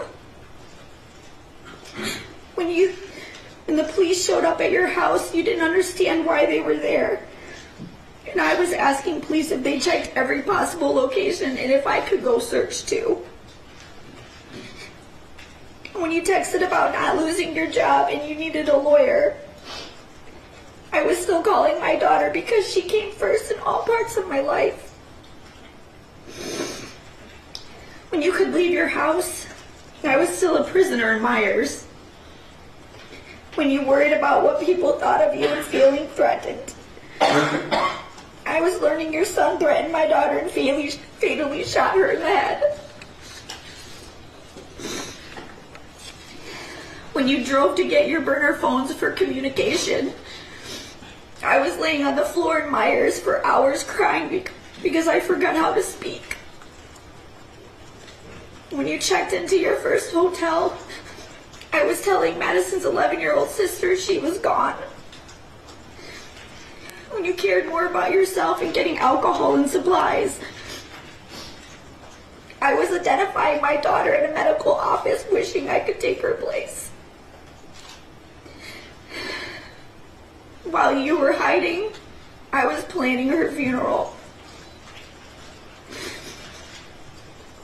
And while you were running away from your son and your responsibilities, I was forced to do the worst possible thing a parent could do.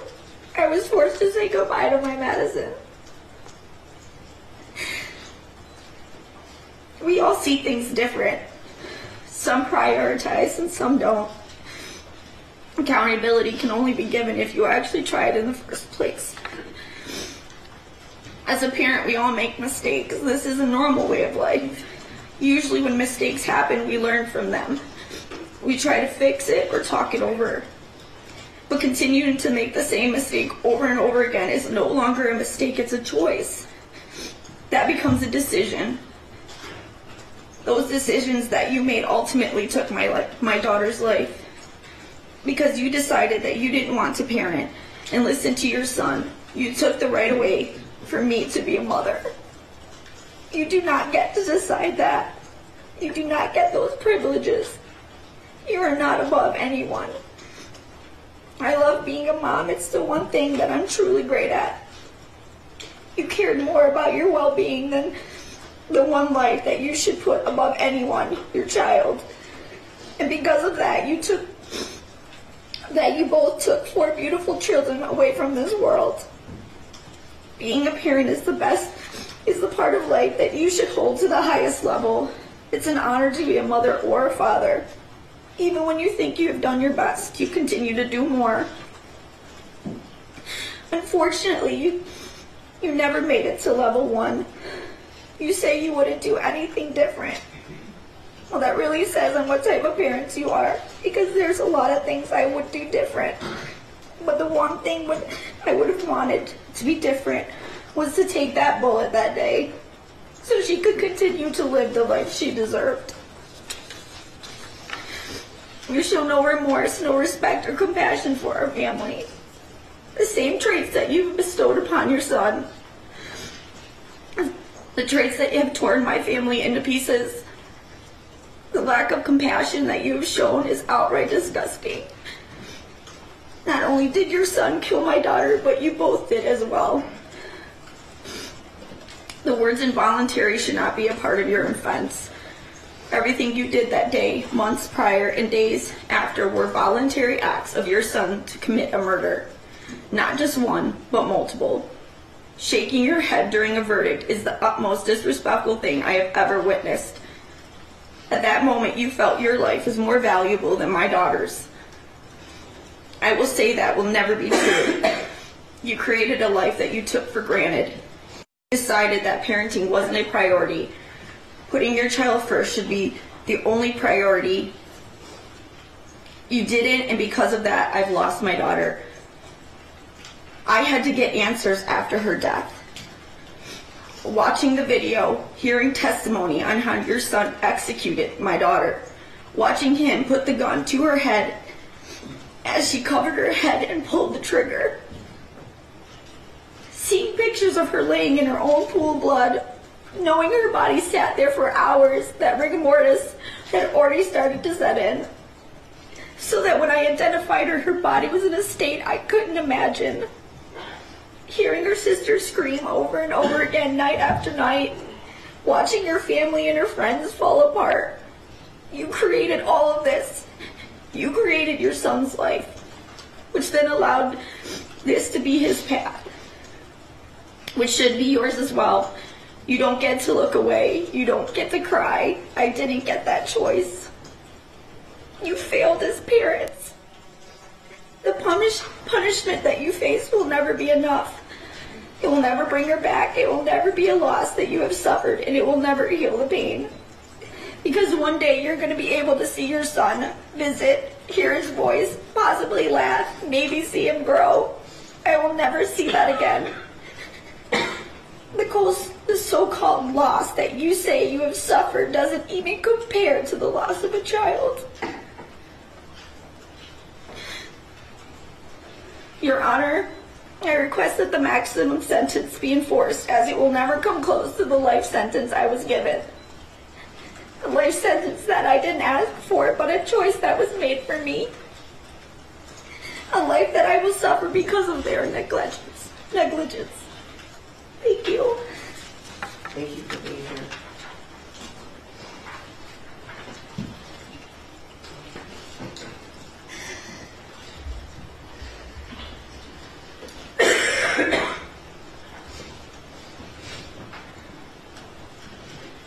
Good morning. Can you tell me your name? Yes, Joe Suave. All right, go ahead. Yes. Thank you, Honorable Judge Cheryl Matthews, for your time on this case. I know it hasn't been easy on both. Thank you also to Karen McDonald and the entire prosecution team. We appreciate your efforts. Your Honor, my trauma and devastation is hard to put to words, but I have done so in my letter to you. I would also like to mention Justin's brothers, Nathan and Clay. They are now forced to live a life without their beloved middle brother, Justin. My son Justin was the least deserving of his fate. He was the best son that any mother could pray for. Justin was brave, spending his final moments protecting a fellow student. He was hardworking, a lettered athlete, a top honor student. He was kind and inclusive to all. He was full of love and joy. His future was so very bright and full of possibilities. His passing has touched so many family members, friends, students, and the community in general. The ripple effects of both James and Jennifer's failures to act have devastated us all. This tragedy was completely preventable. If only they had done something, Your Honor, anything, to shift the course of events on November 30th, then our four angels would be here today, and Justin would be getting ready to celebrate his 20th birthday on the 18th of this month. If only, Your Honor, they had taken their son to get counseling instead of buying him a gun. If only they had secured that gun. If only they had spoken up that day in the counseling office. If only they had checked his backpack. If only they had taken him home or taking him to counseling instead of abandoning him at that school, I wouldn't be standing here today.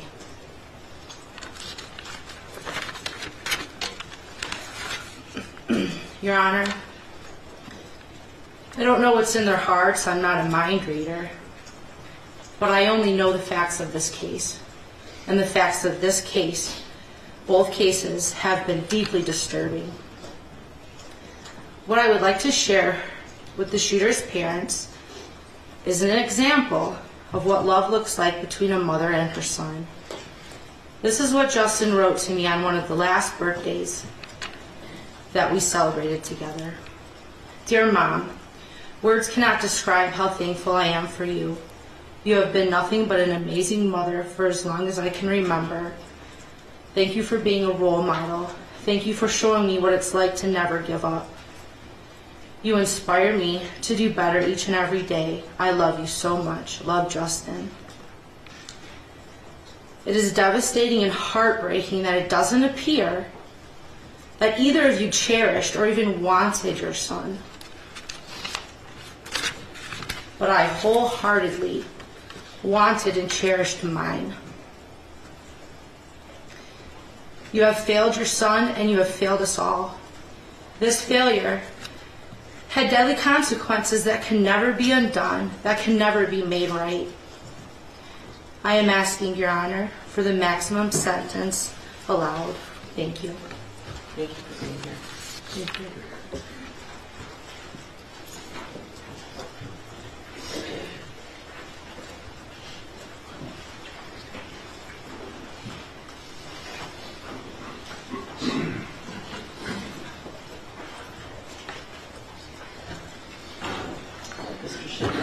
Good morning. Craig Schilling, Justin's dad.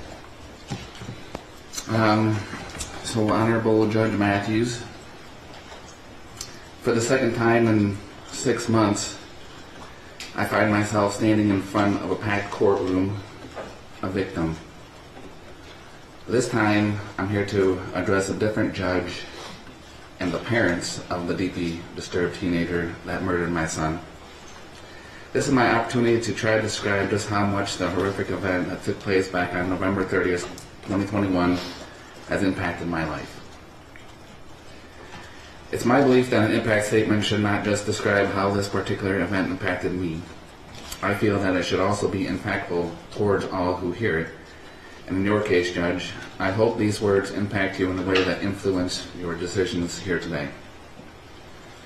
As I look around at all the lawyers, police officers, media folks, and the other victims, I can't help but ask myself, what could I possibly say that this whole scenario doesn't already say? This is messed up. Most people will never have to make a victim impact statement throughout the course of their lives. And the fact that the victims speaking here today are doing so for the second time in 6 months should speak volumes in and of itself. This is not normal. Living a life like this is not normal. So how does it affect a normal guy? To be completely honest with you, it remains a rather difficult and uncomfortable question to answer. In my previous impact statement, I've expressed many of my day-to-day struggles, from uncontrolled emotional outbreaks to sleepless nights to not being able to focus on the normal daily tasks. Yeah, it's fair to say that I live every day with pain, anger, heartache, regret, anxiety, stress, you name it. They are all there, wreaking havoc in my once normal life. They say that time heals all wounds. Well, we're coming up on 2.5 years now, and I can assure you that the wounds are still as fresh as they were on that tragic day. And with this hole that has been left in my life still glaringly obvious, I fight every day to not lose more of myself within that very hole. I have spent the last 30 years of my life busting my butt to support a family, raise children, and try to set myself up for some peace and quiet in the golden years of life. But the unthinkable has happened. And that peace and quiet I've worked so hard for may never come to be. At least not to the degree that I've always imagined it. Literally every single aspect of my life has been affected by this tragedy. And I could spend a long time describing in detail just how it has impacted me, but it seems like it would be way easier for me to just tell you how this tragedy hasn't impacted me, because there's simply nothing on that list. Now that the verdict is out on this monumental case, I feel strongly that it has caught the attention of most parents across the country. The overwhelming facts in this case were all that was necessary to prove that James and Jennifer Crumbley not only neglected their son by failing to get the necessary mental care that was clearly needed, but provided him the very tools necessary to carry out those heinous acts of violence. It was these very facts that allowed not just one, but 2 full juries to find both of them guilty of involuntary manslaughter.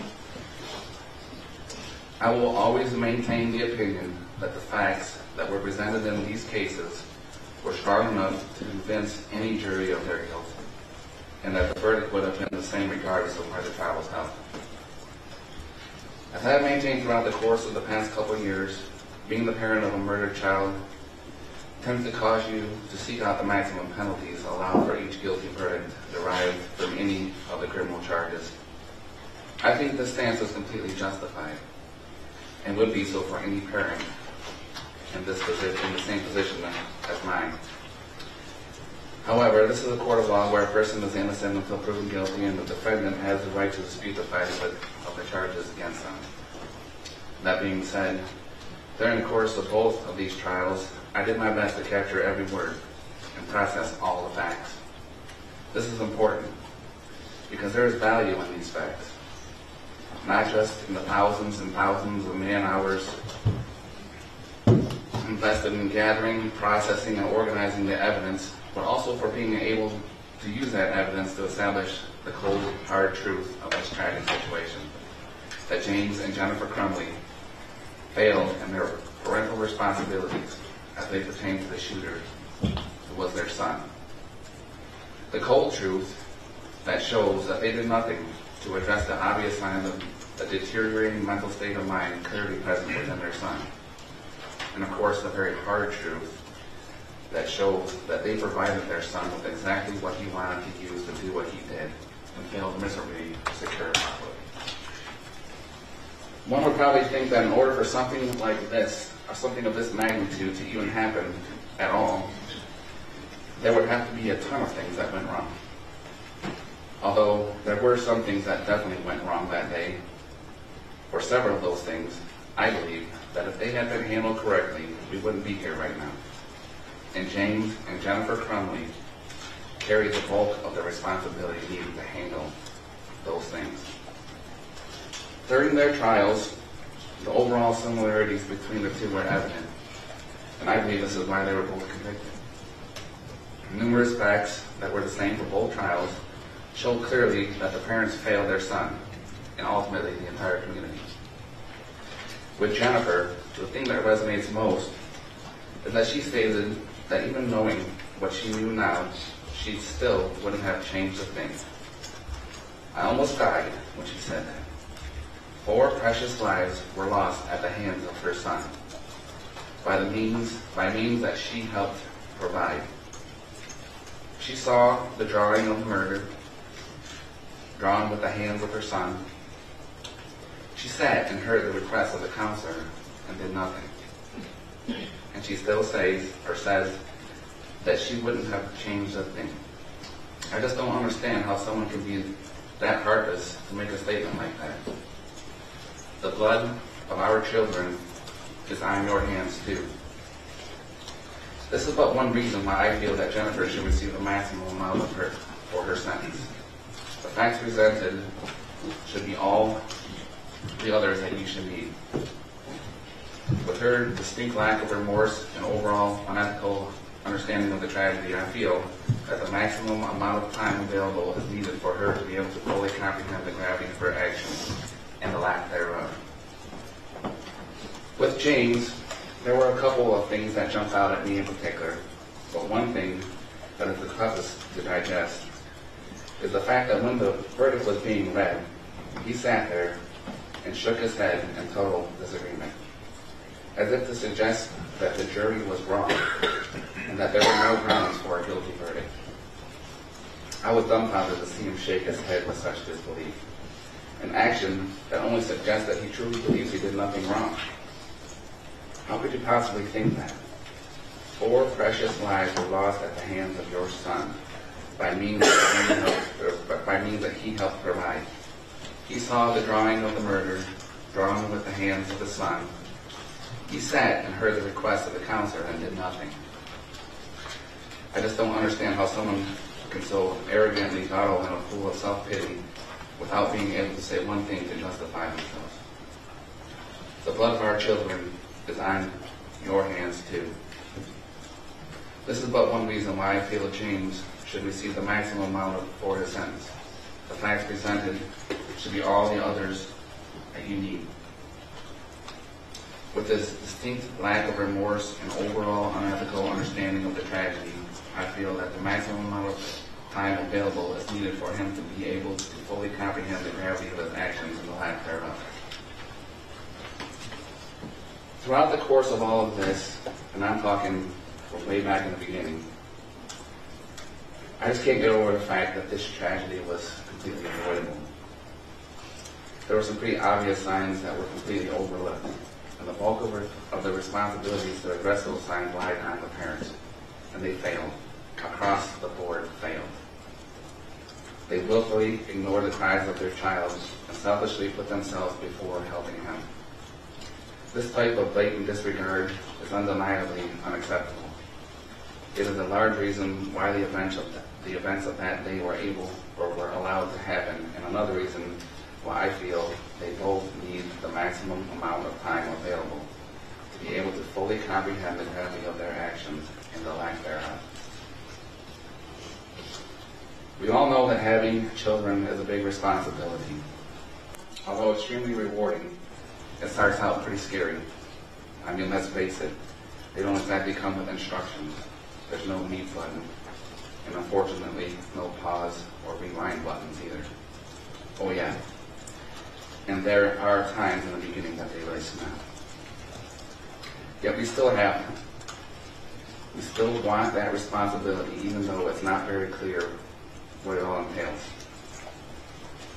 But how can we accept that responsibility and not act responsibly towards that child?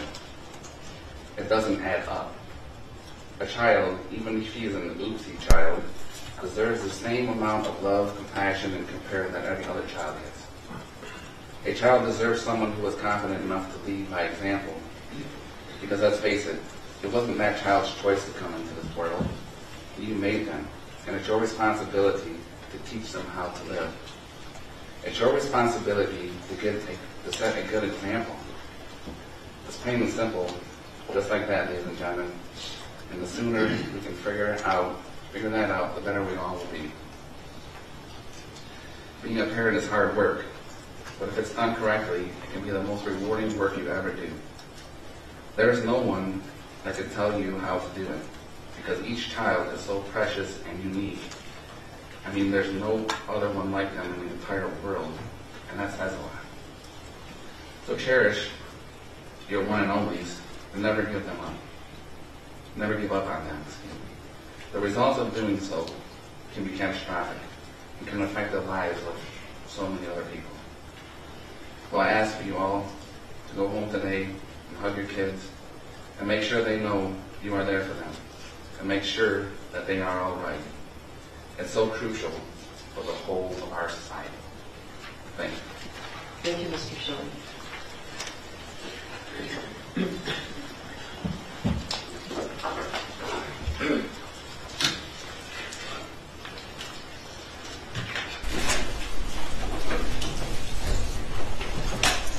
Raina, right? Yeah. Raina St. Julian. Our 10-year-old little brother had to learn how to write a eulogy for his sister before he even learned how to write essays. November 30th, 2021, all our parents did was send us off to school. Yet the next time they see Hannah is to recognize her lifeless body in a medical examiner's office. I met up with Hannah and a friend during school that day. When we split ways to go back to class, I just looked back and smiled. I didn't say goodbye. I never got to say goodbye. I never got to remind her that I love her, that she's my everything, the person I want to walk through life with side by side. I thought our future was a given. Of course, she'd play her first high school basketball game that night, get ready for all the other school dances, have her JV and varsity season for all the sports she played, get her driver's license, play her lacrosse season, have her first date, prom, graduation. She never got a chance for any of that. She didn't even get her 15th, 16th, 17th, or 18th birthday. These are only some of the high school experiences she never got to have, but it is absolutely nothing compared to the rest of everything she had going for her future. That list is eternal. Hannah's life had only started to begin. 12:51 p.m., November 30th, 2021, that was the moment I became aware of the fragility of our mortality. Hannah, who was healthy, Hannah, who was only 14, shot 4 times. 12.5% of the bullets shot that day were at her. She took her last breath in her own pool of blood in a school she hadn't even been in for 3 months. Alone for 7 minutes while police passed by her, bleeding out as a security guard failed to put a tourniquet on her, dying as EMS took more than 10 minutes after the shooter had been detained to even give aid to her. Our Japanese grandma would often worry about anything bad happening to us because she knew how dangerous it is here compared to Japan. She told me on FaceTime that Hannah would respond with a laugh, saying, "Don't worry, I'm a fast runner, I'll outrun them." It wasn't possible for Hannah to outrun the bullets bought by you, Jennifer Crumbley, which were fired by the 9mm Sig Sauer that you, James, gifted to your son. Both used to murder Hannah, Justin, Tate, and Madison. The fact is, no matter what you try to make yourself believe, Jennifer, you did fail as a parent, both of you. To love and to be loved, that is the human experience. It was up to you guys to show your son that. Instead of giving quality time and compassion, you gift your son a gun you knew causes extraordinary damage. There's a reason your kid didn't use the other 2 firearms or the .22 ammunition you own. I believe your actions cannot even be confined into the word failure. Your mistakes created our everlasting nightmare. So yes, you are still a danger to society because even after serving 2 years, you have yet to admit to your wrongdoings. And we know that when we do not learn from our mistakes, we repeat history. You call yourself a victim. The difference between you and Hannah, Justin, Tate, and Madison, you and my family, you and all the students there that day, is that we didn't have a hand in causing this. You caused the most cruel thing I could ever imagine. You guys made loving Hannah so painful. That is not a narrative, that is reality. For that, unless you have a time machine or the ability to stop time, there is no existing punishment or rehabilitation that will ever be enough. Because there is no way that the one life I have, I now have to live without Hannah, my little sister, my best friend, my other half. To me, that makes the maximum sentence being 15 years too short. Hannah didn't even have 15 years to live. Jennifer, you stated that even after knowing everything you know now, you wouldn't do anything different. I cannot fathom that. I would do anything to hear her footsteps coming up the stairs. You don't have to roll your eyes, it's on video that she said that. To not have an empty seat at the dining table, to have her come into my room and ask which clothes to order, to see her napping on the couch, to laugh and share a look when we accidentally say the same thing at the same time. There's not a day that goes by that I wish I hadn't run out of that building. If I knew what I know now, I would do everything differently in a heartbeat. I hope time makes you think differently. One day, I hope you would have chosen to care for your son, teach him how to love and to be loved, that you would not choose to buy the bullets that enter children's bodies, that you would not choose to omit relevant important information to the counselor Sean Hopkins and Dean of Students Nicholas Ejak that could have helped their incompetent brains in one shared brain cell to decide to act and search the backpack, that you wouldn't still choose to hide from accountability when you're the reason we had to hide for our lives, that you would choose to save Hannah, Justin, Tate, and Madison. Like my mother said, both of you should implore that even on your worst days, it's the tomorrow Hannah doesn't get. The tomorrow she wanted to live so badly, the tomorrow that she should have. I can never do Hannah justice when talking about her. She's all I want to talk about, and yet I would need a lifetime and still wouldn't have the right words to capture incandescence, humor, thoughtfulness, kindness, or loyalty. She's always there for you, helping without a second thought. She's always sharing, whether it's her smile, her food, her clothes, her crafts, her joy. She's funny. It's a given. She brings people together. Whether it's her contagious laughter or sarcastic wit, you will be laughing right along with her. She's noticing the small things, new shoes, new haircut, cute jewelry, but even more importantly, she makes you feel seen. She's extremely spirited. Her energy is unmatched on or off the court. She dresses up every holiday, every spirit day, the first one to put up Christmas lights, or any lights for that matter, not even realizing she was a light for so many others. She's the one who would not only playfully roll her eyes and smile when I would say I'm taller than her as I look up to her. Not only did I look up to her physically, because yes, she was taller, but as a whole, as a human being. She isn't perfect, but she's Hannah, and to me, that's as close as you can get. I can't convey what losing Hannah has done to me. I miss her with every breath I take. I think going forward without her is something I'll never be able to fully navigate. I believe the word sad is inappropriate to use because it does nothing to capture the hurt or the way my soul shattered. I've never felt every atom of my body igniting from anger until Hannah was murdered. I didn't know what it was like to want to stop waking up in the morning until she wasn't here. I have never known pain that is forever until seeing Hannah in a casket. I didn't know it was possible to feel so isolated even when you're surrounded by people. I didn't know how it feels to not know yourself at all. I have no idea who I am without Hannah. She's my happy, she's my home. I look for Hannah in everyone I meet, every place I go, and it's exhausting when I'm met with disappointment every time. But it's the world, it's all the people she would have met. I grieve for them too. To have that chance of Hannah being in your life taken away from you is a tragedy in and of itself. She's more of a person than you two combined times a trillion could ever even hope to be. But when the day comes that you re-enter society in 13 years, I hope you live more like Hannah. I hope you live every moment to the fullest like Hannah. I hope you laugh every day like Hannah. And I hope you love unconditionally like Hannah. That's it. Thank you, Ray.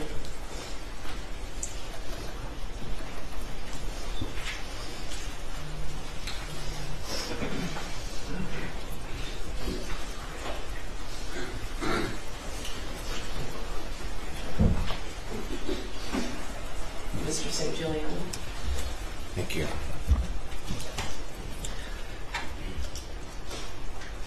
find myself in a rather odd state of mind today. Rather emotionally blank right now. Part of that is having to do this again.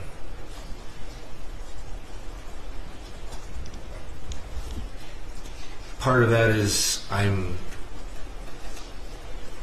mostly a private person, and the idea of having to pour my heart out again is irritating. And I can't match the eloquent words that have come before me in the previous impact statements. So I'll limit my words today. The defendants, through their choices, through their indifference and gross negligence, enabled their son to murder my daughter Hannah and 3 other children. They chose to stay quiet. They chose to ignore the warning signs.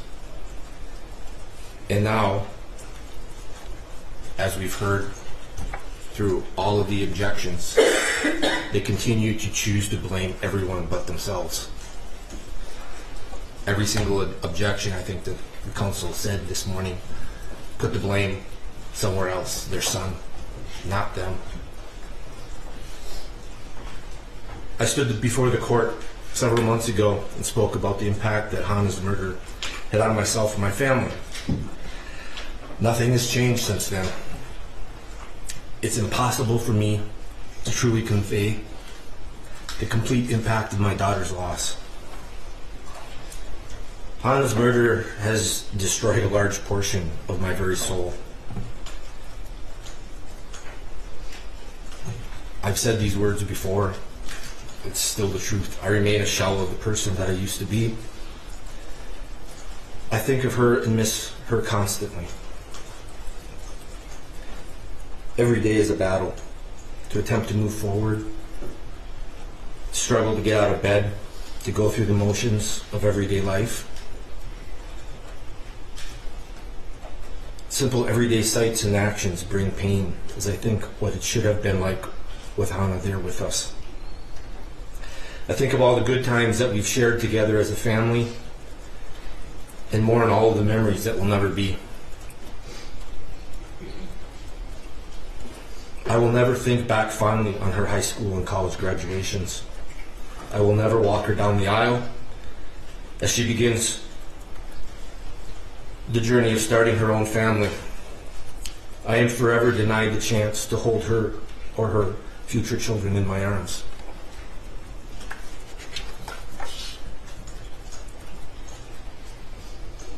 A few words describing Hannah can in no way fully capture her truly beautiful, caring soul or impart her unlimited potential. Hannah was absolutely beautiful and thoughtful person. She was always the first person to notice when someone had a problem and the first to go out of her way to offer help. She was incredibly curious and talented. She continually tried new things. She crafted homemade jewelry, tried cooking her own recipes, and played several sports. She was a record holder in track and a leader of her school volleyball and basketball teams. She also hoped to join her older sister on the lacrosse team in the spring. She had aspirations of a career dedicated to helping people. All of this is lost because of the defendant's actions and choices. My position regarding the defendant's sentencing and their future has evolved through their trials. At first, I was focused on the importance of getting a guilty verdict, to have the message conveyed to the public that this type of behavior and choices are not acceptable. I didn't have strong feelings about their sentencing. It was just something that would be determined by the system. My view, however, has changed as the defendant's level of defiance has grown. Instead of acknowledging any mistakes, they continue to show no remorse. They take no accountability.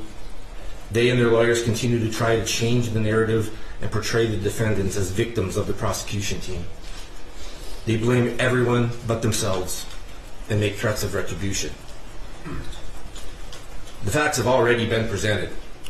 The jury has found them guilty. Multiple juries have found them guilty. Hannah, Madison, Tate, and Justin are the ones who have lost everything, not the defendants. As such, I ask that this court to sentence the defendants to the maximum allowable penalty of 10 to 15 years in prison.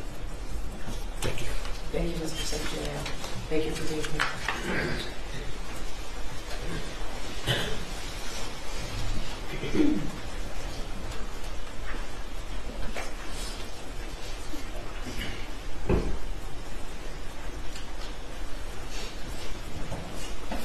Mr. Muir.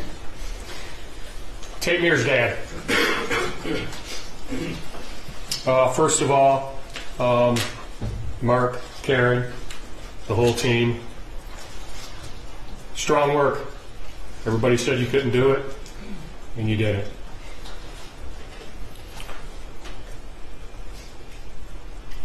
For our family, it's not time to celebrate.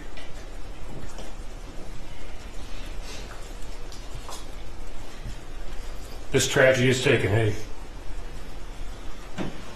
incredible toll on our family.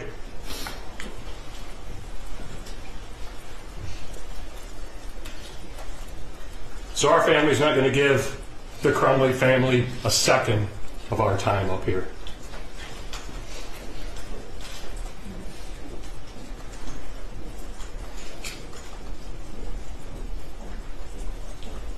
It's time to turn our focus now. This is the low-hanging fruit. Now it's time to turn our focus to Oxford schools who played a role in this tragedy.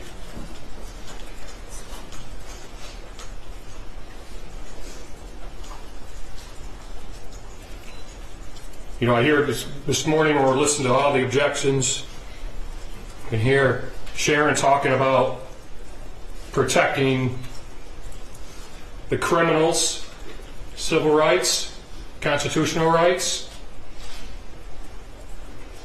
Where's my rights being protected?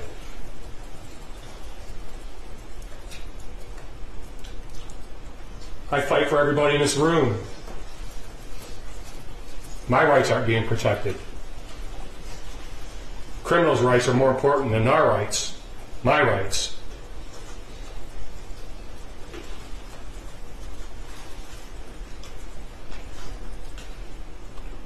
we are ready for our government to perform an investigation on this tragedy.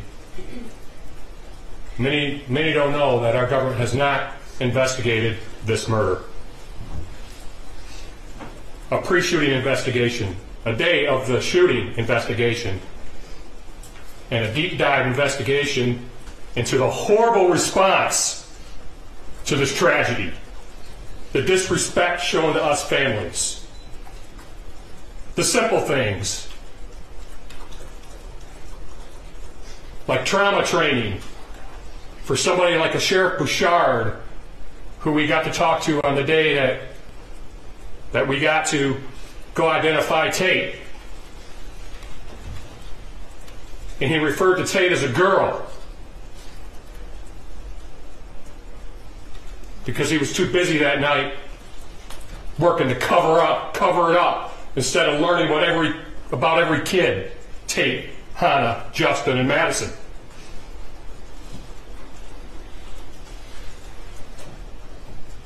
It's time for the whole truth to come out. It's time to learn from this, from the purchase of the gun to the response.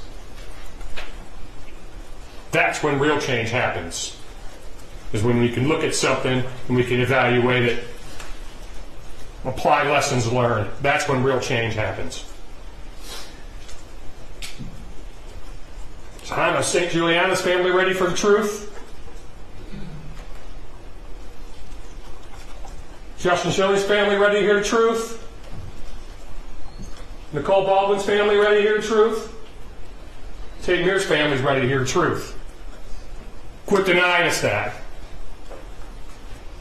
It's time to drive real change from this tragedy. Thank you, Mr. Mayor.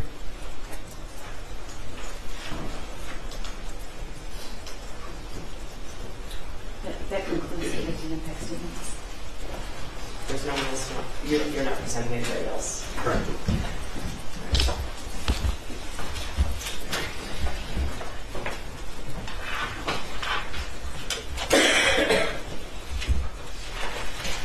Ms. Smith, what would you like to say when we have your time?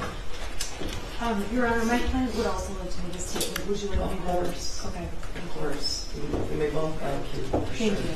I didn't know whichever you wanted to do.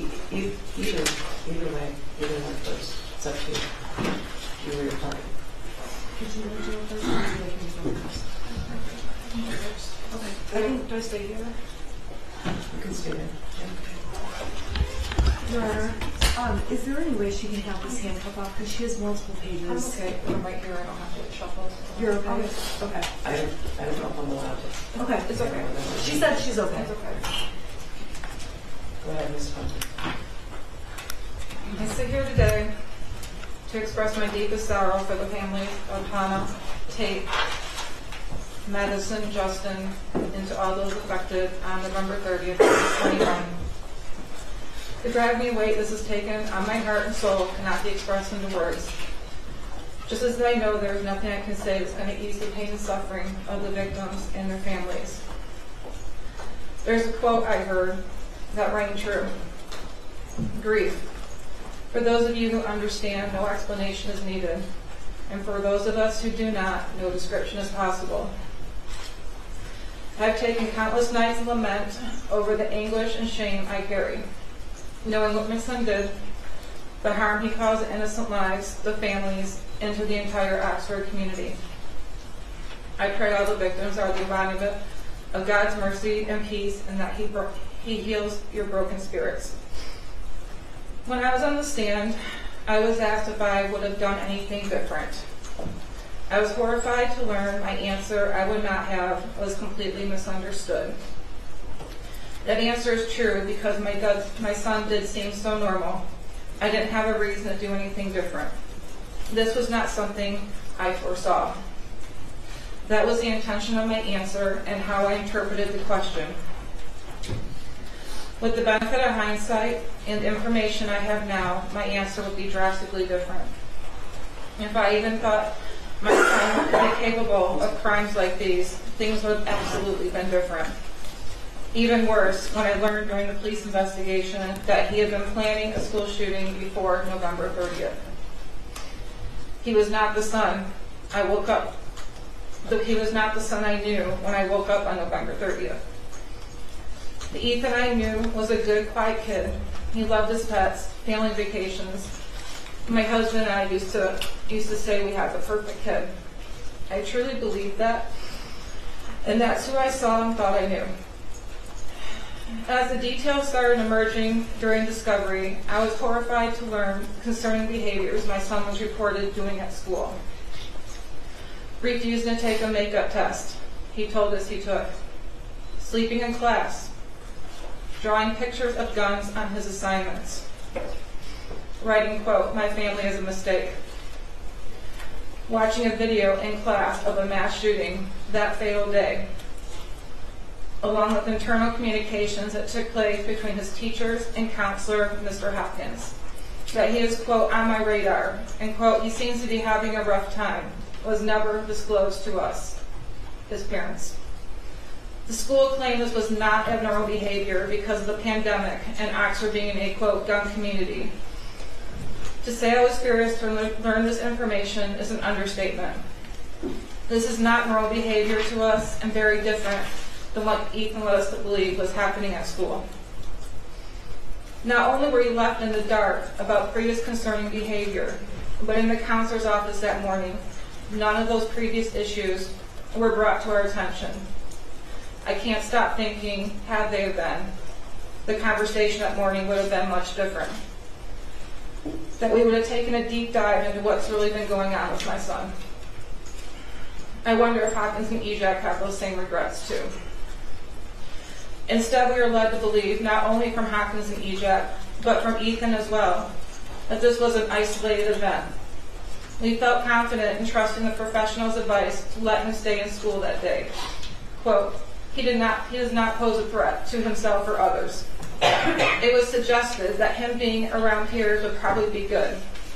We agreed. We were never asked to take him home that day. If that was discussed as the best course of action, we would have obliged. The prosecution keeps saying we didn't give them the big picture that morning at the counselor's office. But what they failed to acknowledge is the bigger picture the school did not give us. I'm not the same person I was prior to November 30th, 2021. This tragedy has changed who I am and has taught me some very valuable lessons. It said in suffering we gain wisdom. I've also gained God. In the quiet hours of myself, I prayed to him about the deep impact this tragedy has had on the families and the endless pain no one should ever have to feel. For as God who holds a true understanding of our pain.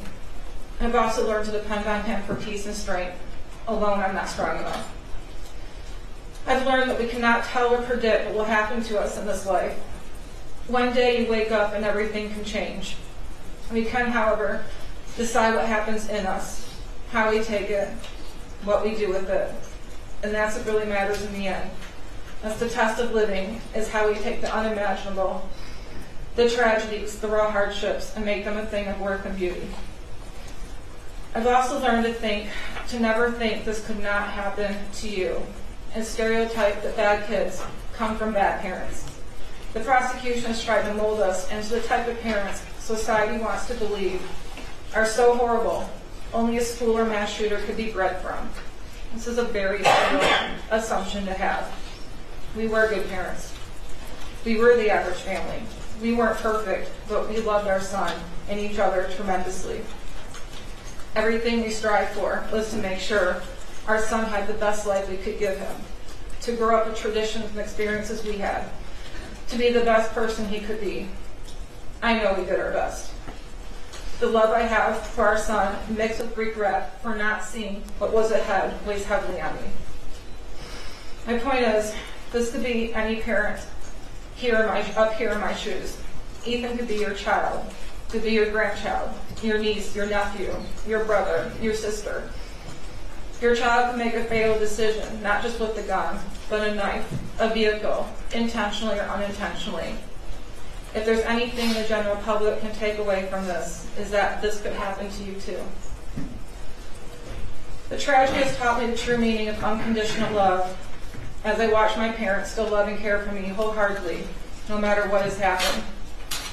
If there's nothing else I can do right in life, I do still love my son unconditionally, and perhaps that is my purpose. Your Honor, I don't envy the decision we have to make today. I understand this is a novel case, and punishment expectations are high, not just from the prosecution, but from all those affected as well. The heartbreaking journey these families have endured. Hang on, I have to back up. I missed my most important. I need to cross. The most valuable piece of wisdom I gained is the power of forgiveness. To forgive the prosecution for the slander and hate against me and my husband. Ms. McDonald, Mr. Keast, I have hated you with deep anger, but hate is too heavy of a cross to carry. I need to be set free of that burden and recognize that you are people just like me, imperfect, but a child of God. I know He wants good things to happen to you, and in any conflict, whatever the circumstances, He is there loving both sides. To the victims and the families, I stand today not to ask for your forgiveness, as I know it may be beyond reach, but to express my sincerest apologies for the pain that has been caused. Your Honor, I don't envy you in the decision you have to make today. I understand the punishment expectations are high from all sides. This heartbreaking journey families have endured is more than anyone should have to bear and acknowledge in its full depth.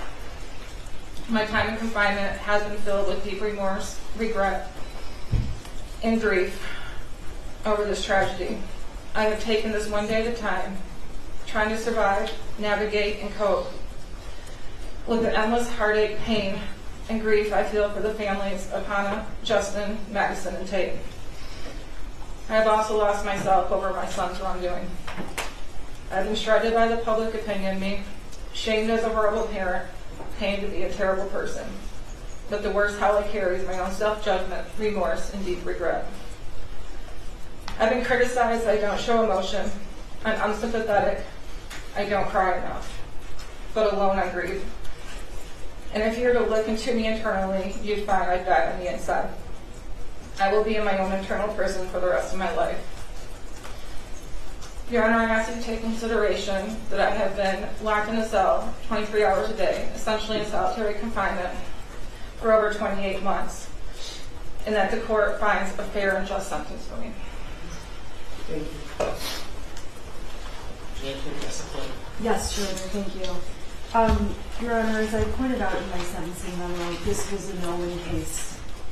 When we walked in the door, there are no winners here. Every single person just loses it. Agreed. And there's also no limit on the amount of sadness, grief, and horrific emotions that are felt across the board in this case. And when Mrs. Crumbley does express remorse, when she expresses sadness, there's a tendency, and there has been a tendency, for people to say she's shifting from sadness to the victims and putting it on herself. She's not doing that. There's an abundance of sadness. There's enough sadness to go around for all of the victims, for Mrs. Crumbley, for everyone involved in this case. It's not surprising that the victims have come in and obviously want the maximum sentence. There has been a narrative throughout this case that they believe is true. And this court knows that there is other information that was not a part of this case. And I believe this court knows the defense was hugely hamstrung, and I think the court was pained at times over what to do. I guess I'm not sure what you mean. I'm talking about not being able to call the medical professionals, not being able to call the shooter to the stand, not being able to cross-examine on various pieces of evidence. I'm not convinced the shooter would have helped you. Okay, well, all of those are obviously issues, but there were things that hamstrung the defense. And I do believe the forensic records. I do believe the shooter would have helped, and I do believe the forensic records would have helped. And I understand the court has already ruled on that. I understand that. The tendency, though, after hearing the narrative that has been made public, has been to make Jennifer Crumbley sound like a monster, to vilify her, to make her sound like a horrible mother, an evil person. And the truth is, it's an effort to put her in a category of other, to say this is not something that could happen to any of us. And it is. It is something that could happen to any of us. And people fail to realize what the sentencing memo shows the court through numerous letters of support, that Mrs. Crumbley does have a kind heart. She does have compassion. She has spent night after night crying, not for only herself and her son, but also for the victims and for what her son did and what she will live with, knowing he did, and what she missed all the years forward.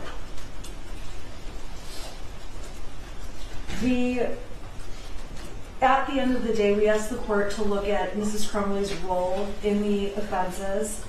We asked the court to consider that while she did not oppose having a gun in the home, she was not the person who was responsible for storing the gun and believed it was being stored properly and that it was locked. Mrs. Crumbley obviously testified, and all of the evidence at trial showed she believed there was a string lock, a cable lock placed on the gun, on the weapon. I don't mean to interrupt you, but that has really troubled me from your sentencing memo, because you spent a lot of time talking about the fact that she didn't know anything about the gun. She didn't lock it. She wasn't responsible for it. But at one time, she was texting her husband to see whether or not he got the gun and how much it was. She posted pictures of it as her son's Christmas present. She shot the gun. And I don't know if you're aware of this. I don't know if either side was aware of this, but the first jury determined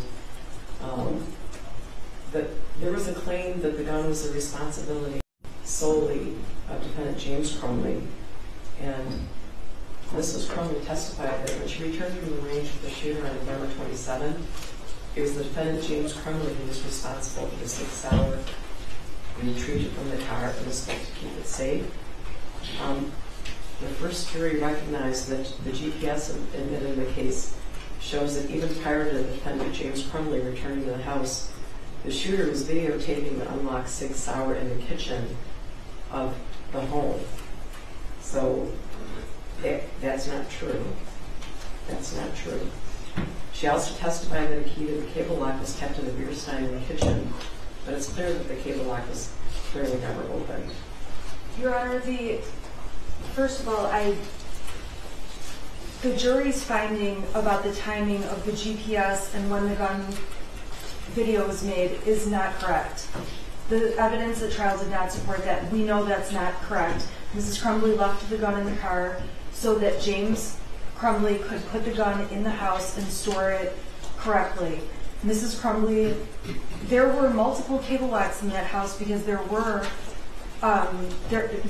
more than one cable lock. There was not just the cable lock that was on the Sig Sauer. There was more than one. I don't recall that. There were not more than one found, but whatever Ethan Crumbley did with the cable lock from the Sig Sauer, we don't know. The gun wasn't locked. Your Honor, factually, during Mrs. Crumbley's trial, it was not proven that the gun was not locked. I don't know what happened at James Crumbley's trial. You know about his statements? The gun was never locked. Whose statements? Mr. Crumbley's statements.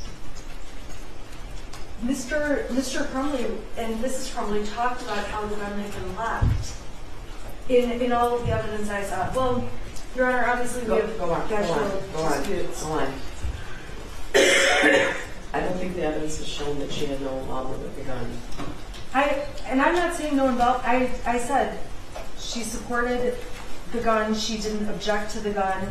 But when it came down to it, probation writes in her narrative that she taught her son how to use the gun, and it's very obvious watching the evidence in the trial that she was not the one teaching him how to use the gun. There's no evidence that she taught him how to use the gun. When Mrs. Crumbley spoke, she acknowledged what the testimony was at trial about all of the different things that she wished had come to her attention from the school employees.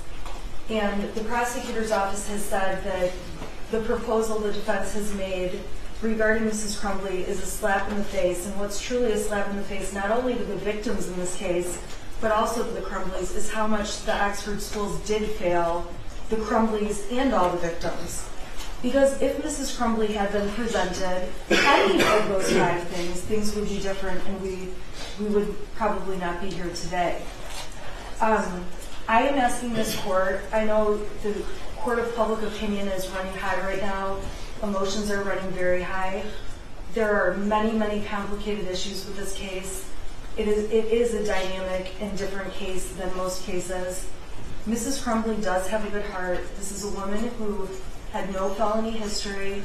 She's a working mom who was very busy, did have a hobby. I don't think there's anything wrong with these things.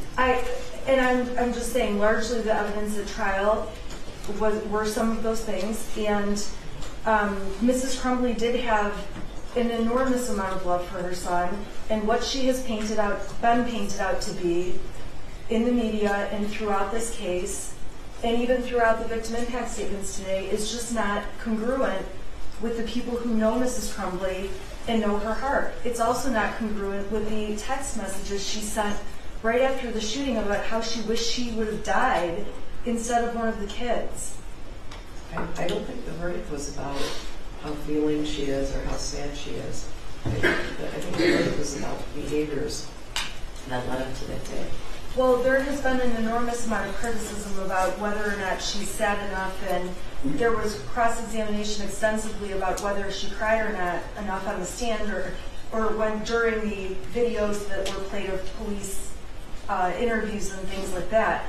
And then, on the same hand, when I don't doubt that they were both in shock. I don't doubt that.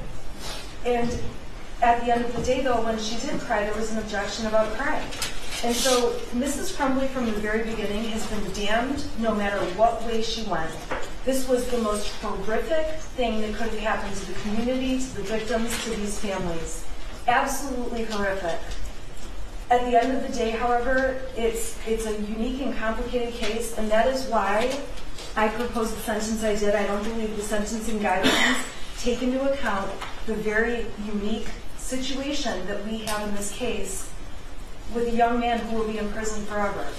I'm asking the court to keep that in mind, and please keep in mind the other arguments throughout the memo. I think you know that I read everything you send me. I do, and I appreciate that. Thank you. Do you want to respond now, or do you want to put the counter from the sign first? I prefer just to be able to respond once, Your Honor. Are you okay with that? That's fine, Your Honor. Would you like to address the court, or would you like a client to address the court, please? Would you like to address the court, James? I would. Yes, Your Honor. Mr. Crumbley will address the court.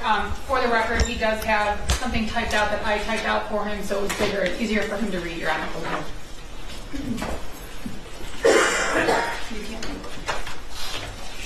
No, she said she cannot tell him to go. He would, Your Honor, there was some confusion about whether or not he could get his second handcuff off. I was just clarifying. The court said she cannot tell the sheriff's office. Does he have to keep on Yes. I was just clarifying, Your Honor. Thank you.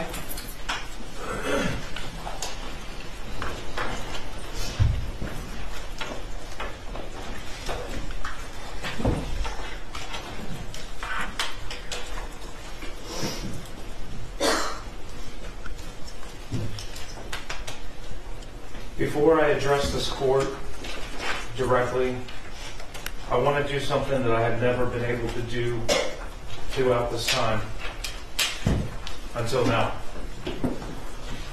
I want to say I can't imagine the pain and agony that for the families that have lost their children and what they're experiencing and what they're going through. As a parent, our biggest fear is losing our child or our children. And to lose a child is unimaginable. My heart is really broken for everybody involved. I understand my words are not going to bring any comfort. I understand that they're not going to relieve any pain. And quite frankly, they probably just don't believe me.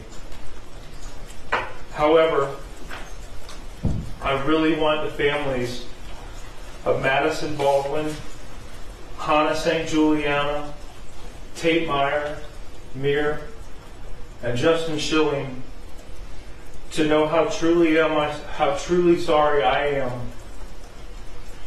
and how devastated I was when I heard what happened to them.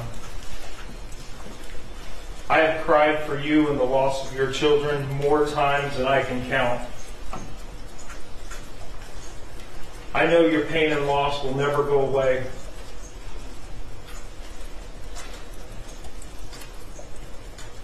Part of you will be missing forever. But please know that I am truly very sorry.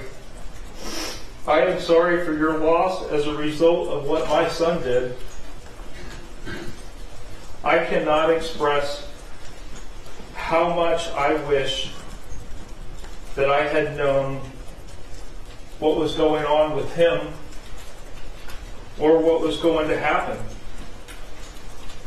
Because I absolutely would have done a lot of things differently.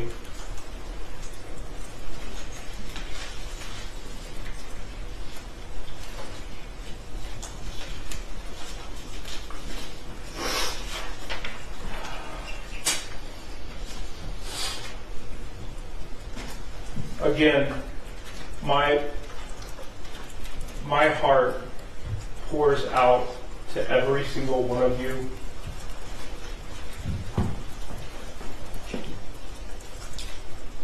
It really does. Judge Matthews, I'm not gonna overdo a lot of things that were already said. But I know the full amount of pressure that you have on you and the responsibility that has been placed on you throughout this case. I have the utmost respect for you, and I'm simply going to ask that you sentence me in a fair and just way. You presided over my trial and heard the evidence that was presented against me. You know that what my son did, I was not aware of, or that he was planning it, or that he obtained access to the firearms in my house. There was absolutely no evidence that suggested that. As my attorney has told you, I've been on lockdown for 23 hours a day. I've not been able to speak to my son since November 30th, and I have not been able to speak with my wife since December 3rd. I know that I have experienced pales in compassion to what those families who've lost their children and countless other victims experience every day because of what my son did. But I want you to know I too grieve for everyone, as I have explained. For everyone that's been affected by what my son pled guilty to doing. And I'll continue to feel this pain for the rest of my life as well. If I could go back and change things, if I could go back and do things differently, and maybe none of us would be here today. So again, I ask Your Honor to impose a just and fair sentence based on the truth about what you heard during my trial. I'm asking the court to sentence me to time served and place me on probation for the maximum time allowed with the GPS tether for as long as the court deems necessary. I also want to address one last thing.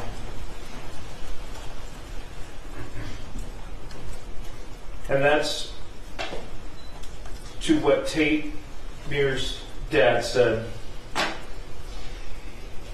"It is time that we all know the truth. We have been prohibited from telling the whole truth. The whole truth has not been told." And I'm with you, Mr. Muir. I too want the truth. Because you have not had it. You have not had the truth at all. The truth has not been presented to you. Thank you. Thank you, Mr. Crumbley. Are you wanting to say something? Go ahead. Thank you, Your Honor. Thank you, Your Honor.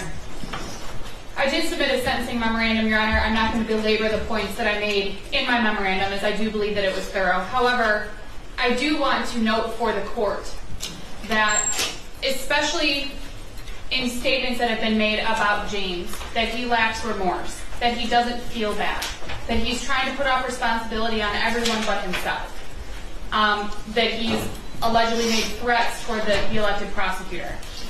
Your Honor, in some of the same calls that the prosecution has tried to use and has quoted in their own sentencing memorandum and attached as exhibits to their memorandum, as I noted in my sentencing memorandum, Your Honor, James also said in those very same calls that he wished that he had known what his son was capable of. That if he had known, if he had been made aware of these things, if he had known that his son had obtained access to a firearm, that maybe he could have saved the 4 children's lives.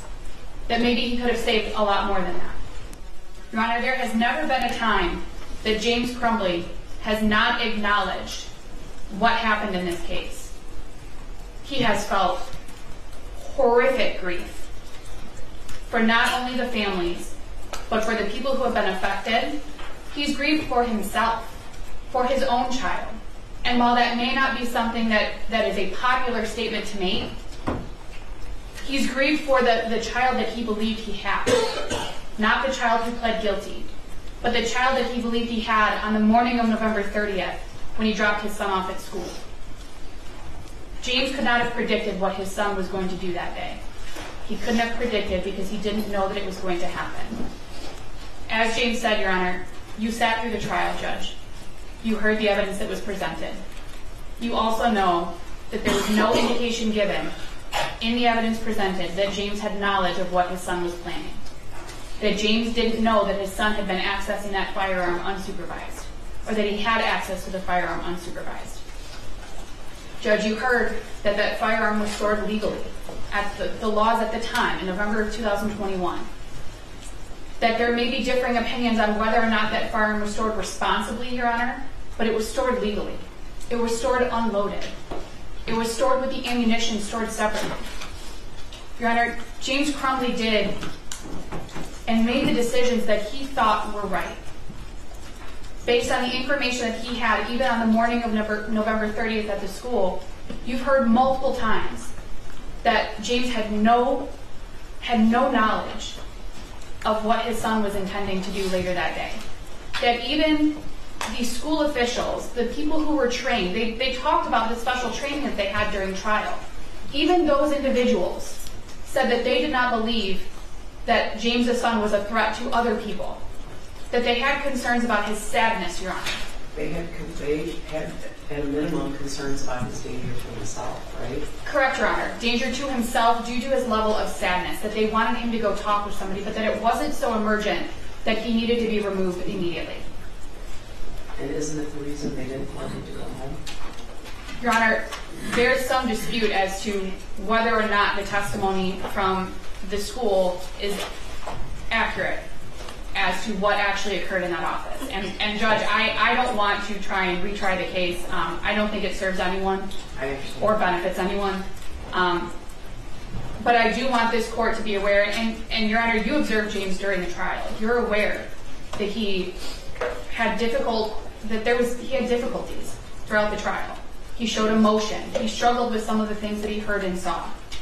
I don't know how anyone could have. I agree, Your Honor. I agree. And as I've acknowledged numerous times throughout this case and throughout the trial, it is an incredibly emotional trial. Today is incredibly emotional for everyone involved.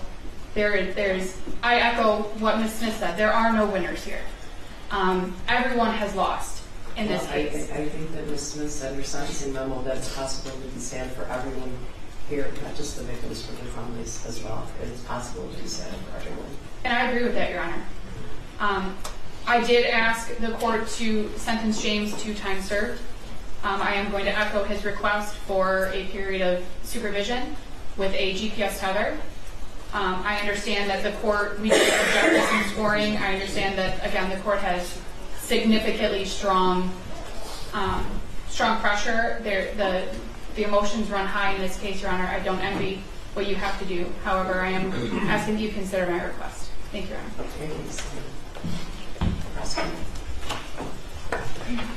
All right, I just have to correct some facts. The allegations that Jennifer and James Crumbley were left in the dark just are not true, and the evidence at trial does not show that.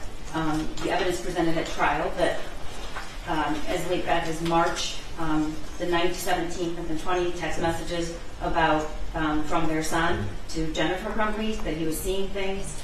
In April, his text messages to his friends indicate he asked for help. His mother laughed at him. April 20th, Jennifer told his friend's mother that he was depressed. There were multiple visits to the gun range. There was 2 guns purchased for him.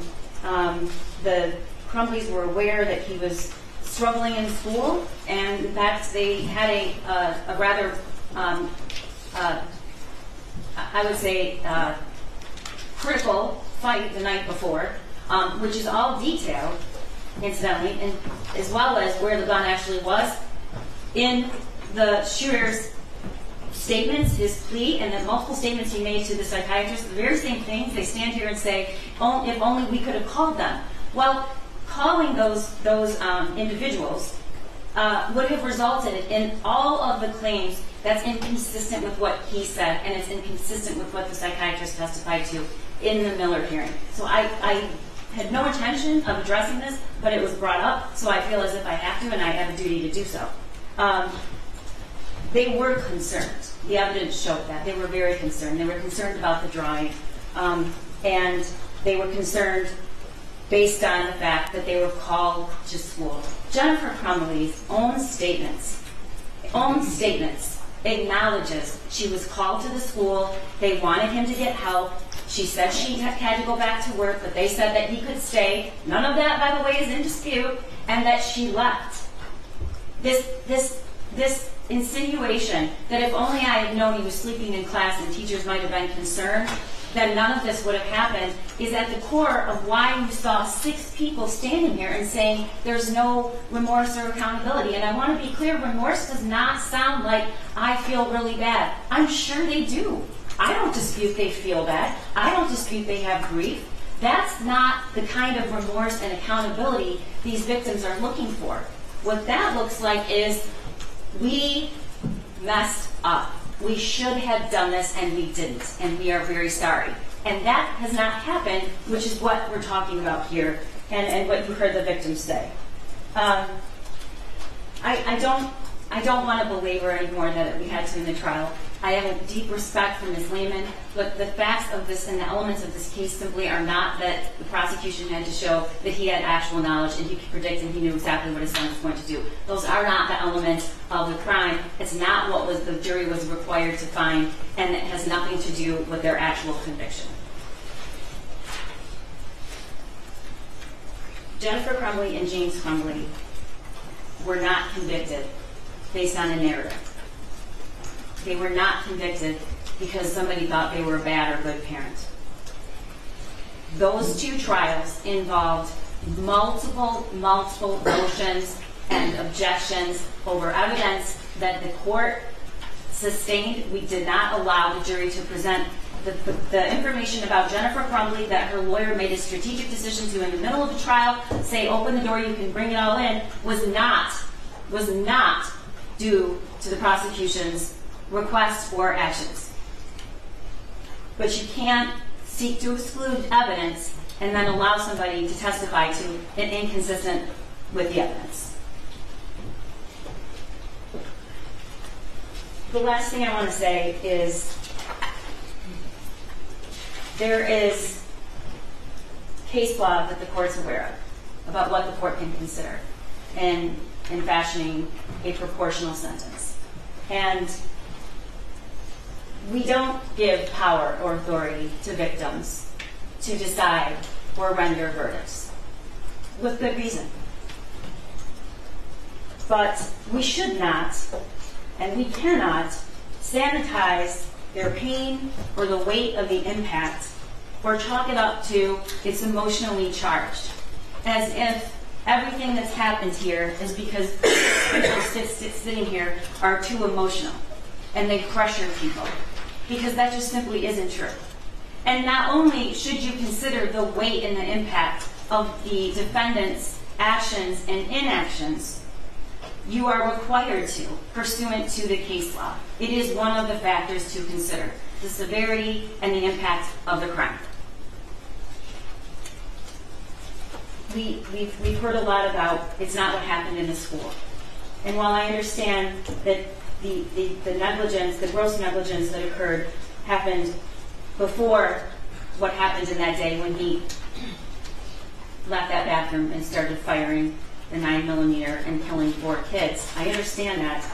But it is absolutely about what James and Jennifer did and what they didn't do, and the gross negligence that caused those acts.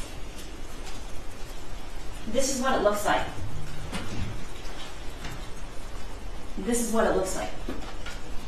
When 2 parents have the ability and are in the best position and have the most knowledge and need to protect other kids, and they do nothing. This is what it looks like.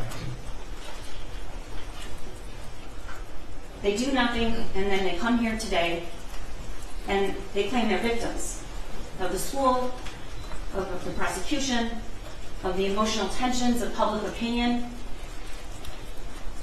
But there were 2 long and rigorous and detailed trials that included multiple victims and witnesses who testified under oath with hundreds of exhibits presented to the juries, with the safeguard of this court allowing what they could see and what they couldn't see, and they were defended by 2 attorneys aptly and vigorously. That is what this conviction is about. And when fashioning a sentence, it is absolutely critical that you listen and consider the impact of what that gross negligence caused. So we're asking you to exceed the guidelines, because I believe all of the factors pursuant to the case law, with the necessary consideration of the impact of these crimes, justifies you to do. We're asking you, the people are asking you, Your Honor, to consider the devastating impact of their gross negligence that was foreseeable. Help me. Blood everywhere. The world is dead. All the while, a 9mm had just been purchased for him, and 50 rounds of ammunition. Both things can be true, Your Honor. You can fashion a proportionate sentence, but not ignore the unimaginable loss and the grief that these parents are enduring. Because they will never get back another moment with Tate, or Hannah, or Justin, or Madison. And this is what it looks like. Thank you. Thank you. I guess I would like to say briefly to the families, considering you're an immeasurable grief. It's completely understandable to hate everything associated with these proceedings. I spent both trials looking out at all the family members, and I wondered to myself, I was looking straight on at Mr. St. Juliano whether or not he'll ever smile again, and that's very difficult. I'm very aware of my job in this situation, very aware of my job, to not be swayed by public opinion, by media, by any of those different things. I can't and will not pretend to understand the pain the families are experiencing, but I did sit through these trials with you. I saw what you saw, I heard what you heard, so I can and will offer my deepest and most sincere condolences for your unfathomable losses. It's as I just said, it's not my role, it's not the role of the court system to make an example of the defendants. However, it is a goal of sentencing to act as a deterrent. These charges are not jury edicts about gun ownership or keeping a gun in a private home. All of the jurors in both trials agreed that they understood that. Parenting is a complex job. Parenting practices around the world share the goals of ensuring health and safety, preparation for life as a productive adult, and transmission of cultural values. Parents are not expected to be psychic. But these convictions are not about poor parenting. These convictions confirm repeated acts or lack of acts that could have halted an oncoming runaway train. About repeatedly ignoring things that would make a reasonable person feel the hair on the back of their neck stand up. Opportunity knocked over and over again, louder and louder, and was ignored. No one answered, and these two people should have and sure didn't. Mr. Crumbley, it's clear to this court that because of you, there was unfettered access to a gun or guns, as well as ammunition in your home. You characterized yourself as a martyr and threatened the well-being of the prosecutor. Mrs. Crumbley, you glorified the use and possession of these weapons. Your attitude toward your son and his behaviors was dispassionate and apathetic. Your response to school staff after a 12-minute meeting was, "Are we done here?" During your trial, you announced that you wouldn't do anything different. I understand that that might have been misinterpreted, but it did cut the victims deep. Because of both of your actions and inaction, among many, many other things, the world is missing out on a top college university will miss out on Tate's star quality football skills. I met Raina, who's wise beyond her years, and she's told us that among many, many other things, community will be denied Hannah's kindness, creativity, and sense of humor. Among many, many other things, the world will miss is Madison's kind and loving soul and the light that reflected her beauty both inside and out. Although a hero in death because of his organ donations that helped so many, we will never know where Justin, an excellent student with vast skills and interests, described as a mentor and a leader, would have left his giant imprint. The impact statements given here and the written statements provided to the court describe the cataclysmic impact the deaths of these children have had on their children. With regard to each defendant, this court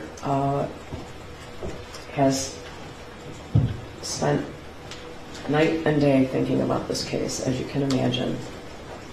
I've prayed about this case, I've thought about this case, and I've considered the possibility for rehabilitation, the need to protect society, the penalty appropriate to the conduct and goal of deterring others from similar conduct. I have reviewed the pre-sentence investigation reports. I am, of course, sadly familiar with the facts and circumstances of these cases, as well as those surrounding each defendant. The advisory sentencing guidelines in this matter do not capture the catastrophic impact of the acts or inaction in these matters. The guidelines do not take into account the complete lack of insight both defendants have for their behavior to this very day. The guidelines do not account for the severity of the circumstances in this matter. The guidelines ignore the survivors, including shooting victims Phoebe Arthur, Elijah Mueller, Riley Franz, Kylie Osage, Jonna Shudo, Molly Darnell, and Aiden Watson. They were deeply wounded, both physically and emotionally. In addition to the 7 wounded, each of the defendants' gross negligence has caused unimaginable suffering to hundreds of others as a result of what happened that day. Each act or inaction created a ripple effect. Therefore, an out-of-guidelines sentence is appropriate and proportional. The court uses the useful tool of the legislative guidelines, which embody the principles of proportionality, while also taking into account the nature of the offense and the background of each defendant. I believe that the following sentences would be in the best interest of justice and are reasonable and proportionate to the seriousness of the matter and the circumstances surrounding each defendant. With regard to Jennifer Crumbley, it is the sentence of this court, Ms. Crumbley, that you serve 10 to 15 years with the Michigan Department of Corrections. You will have credit for 858 days. State costs are $272. There's a crime victims' rights fee of $130. You and your agents may not have any contact with the families of Madison Baldwin, Tate Meir, Hannah St. Juliana, and Justin Schilling. I will issue another ruling with regard to contact with your son, the shooter. Excuse me. As to defendant James Crumbley, it is the sentence of this court that you serve 10 to 15 years with the Michigan Department of Corrections, that you receive credit for 858 days, that you pay state costs in the matter of $272, that there is a crime victims' rights fee of $130, that you or your agents have no contact with the families of Madison Baldwin, Tate Meir, Hannah St. Juliana, and Justin Schilling. Ms. Wheeler, have I left anything out with regard to sentencing? No restitution has been requested by any of the families at this time, correct? That's correct. Thank you. I would like to advise both defendants that you are entitled to appellate review of your conviction and sentence, including that the sentence exceeds the guideline range. This is done by filing a claim of appeal by right, or when you are not entitled to file a claim of appeal by right, an application for leave to appeal. If you cannot afford to hire an attorney to represent you on appeal, and you request an attorney may be appointed for you. You may request an attorney by completing the request for appointment of attorney section of the form that will be provided for you, and by returning the form to this court, or to the Michigan Assigned Counsel System at the address on the form. If you wish to preserve your automatic right to appeal, the form must be received within 42 days after sentencing. If you do not submit the form within 42 days from today, you may still file an application for leave to appeal if the form is received within 6 months after sentencing. Do each of the defendants acknowledge receipt of their appellate rights? James acknowledges receipt, Your Honor. He's completing the form as we speak. Your Honor, my plan is as well. Would the court like the forms here, or would you prefer us to? It doesn't matter either way. Okay. Either way. Thank you. Thank you. I'm going to ask that everyone remain seated while the defendants are taken out of the courtroom. I think they're going to finish their appellate rights. They're going to, Mr. Crumbley is going to finish his form, All Your right, Honor. we'll wait for that. Thank you, Your Honor. I would just ask that no one stand up. It makes the deputies nervous.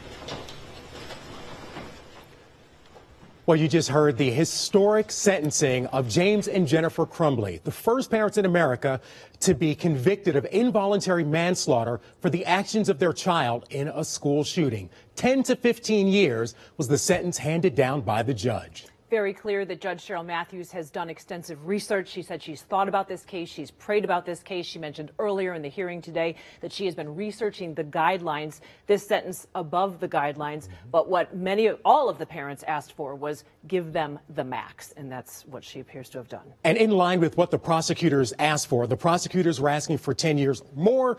The defense was asking for either time served or to actually be allowed to serve out that sentence in the guest house of her attorney. That was Jennifer Crumbley. That would be quite an unusual grant if it were granted, but that, of course, not what the judge decided. She decided 10 to 15 years for both parents. They will get credit for more than 800 days served behind bars.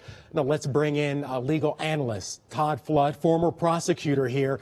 Todd, these are historic sentences. We now know what the judge's ruling is, 10 to 15 years for the parents. What are your thoughts on this? Are you surprised that she chose to go above the guidelines in this case?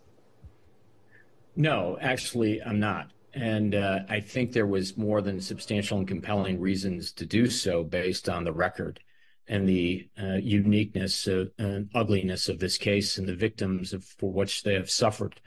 What is obvious and clear, I think, to everybody is how prepared Judge Matthews was with this case. She was citing facts and basically telling the attorneys, in particular the defense attorneys, when they objected to specific facts, Judge Matthews corrected them and showed them specific sections for which she was basically gleaning from. So she gave a lot of thought in this, but we have said it before. We've talked about it before, Judge Kenny and myself, with all of you, that this uniqueness of this case is one where it wouldn't surprise us that there's a compelling reason to go over the guidelines. And the maximum she could give was that of 2/3 of the 15-year statute. So that 2/3 is 10 to 15. What that really means is the first time they have the opportunity to serve parole or look at parole, it will be that time. And so we know that 10 to 15 years is when they'll be behind bars. Now, the judge mentioned the potential for rehabilitation, safety of the community, and the pre-sentencing guidelines. Are those the factors that you would expect her to look at when she's making this type of sentencing? All of those factors come into play. Those are equitable factors that you look at: deterrence, rehabilitation, the likelihood of threats, what happened during their time of being locked up. Those are obvious factors that the court looks at. And then the next thing that we look at is disparity in treatments, compared to other cases.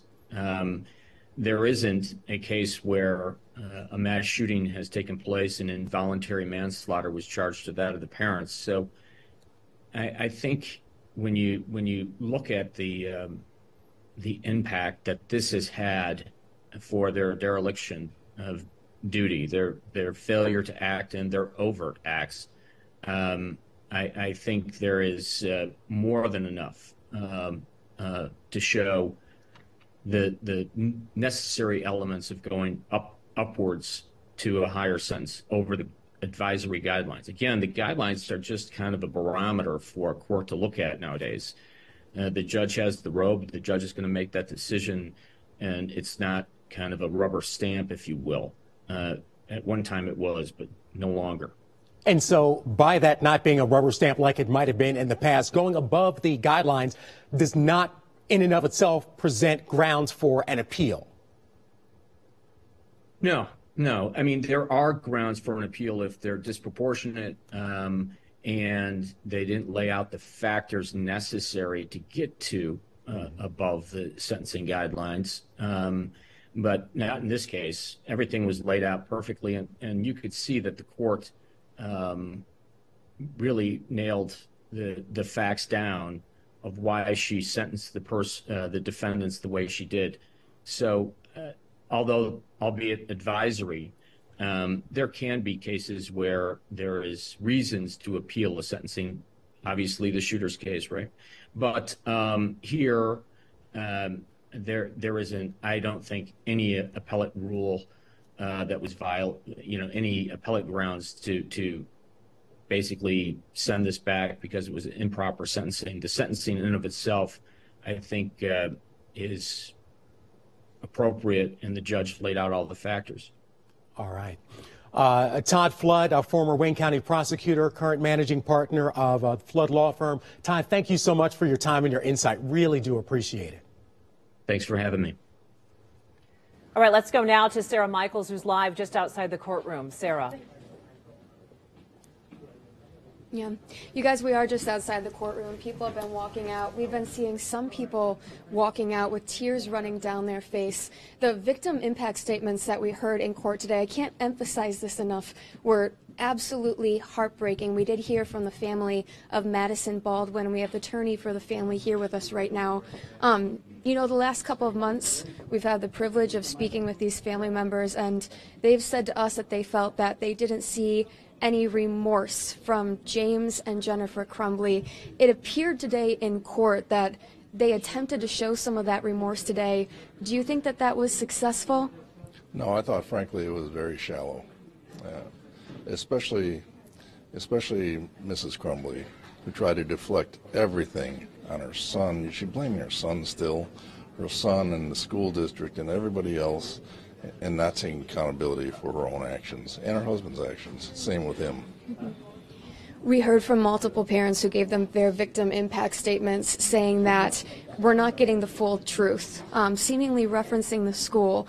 James Crumbley talked today, one of the first times we've been able to hear from him, and he looked to the parents and said, I want to hear the truth too. I haven't heard that either. The judge did not seem to agree with that. Neither did the prosecutor. What did you think about that? I think Mr. Muir and Mr. Crumbley are dead on. We haven't heard the complete truth. We haven't gotten complete justice. We've gotten 2/3 of the measures of justice, but the school district and its administrators and employees have to be held accountable for what they did. I mean, speaking just to that, Mr. Schilling and Mr. Muir as well, in the last couple of days, they have told us that this is just the beginning and that we're going to be seeing a lot more regarding the lawsuit for Oxford Public Schools. What can you share with us about that? We will, after the appellate process, hopefully we'll be back getting discovery and putting these folks under oath for the first time to address the questions that the parents want answered, not that the prosecution is looking for, that the parents want. Absolutely. And we did hear from some of those parents during the victim impact statements today talking about they have had to be in this courthouse so many times delivering different impact statements, rehashing all of this tragedy and trauma. For Madison Baldwin's family, were you able to have a discussion about having to get another statement, having to talk to the parents in the court one more time? Did it bring any closure, or is it just more difficult every time they have to do this? I think on behalf of Madison's mom and the other families, it is continuing to be difficult. You have to relive this. It's gut-wrenching. And you heard Nicole's statement. It couldn't have been more powerful and more heartfelt. But it's gut-wrenching to hear and imagine having to deliver it in a courtroom full of people when that's not who they are. They're just normal private folks. Nicole gave that first victim impact statement today. And it was hard not to tear up when you were listening to her. She talked about how the day of the shooting, what James and Jennifer were going through, and then the juxtaposition to what she was going through, detailing, trying to find out what hospital her daughter was in. It's hard to talk about now. It's really emotional hearing from her. It was emotional to listen to it. I was in tears. When you talk about exactly the juxtaposition of what the parents were doing and the complete opposite of how it was felt with being a true victim, not the victims that the Crumbleys portray themselves to be. But it was that's just gut-wrenching. Multiple parents the last couple of weeks have told us personally how disappointed and how upset they are. I think actually that Madison Baldwin's family called it disgusting how Jennifer Crumbley said that she wouldn't do anything differently if she could go back.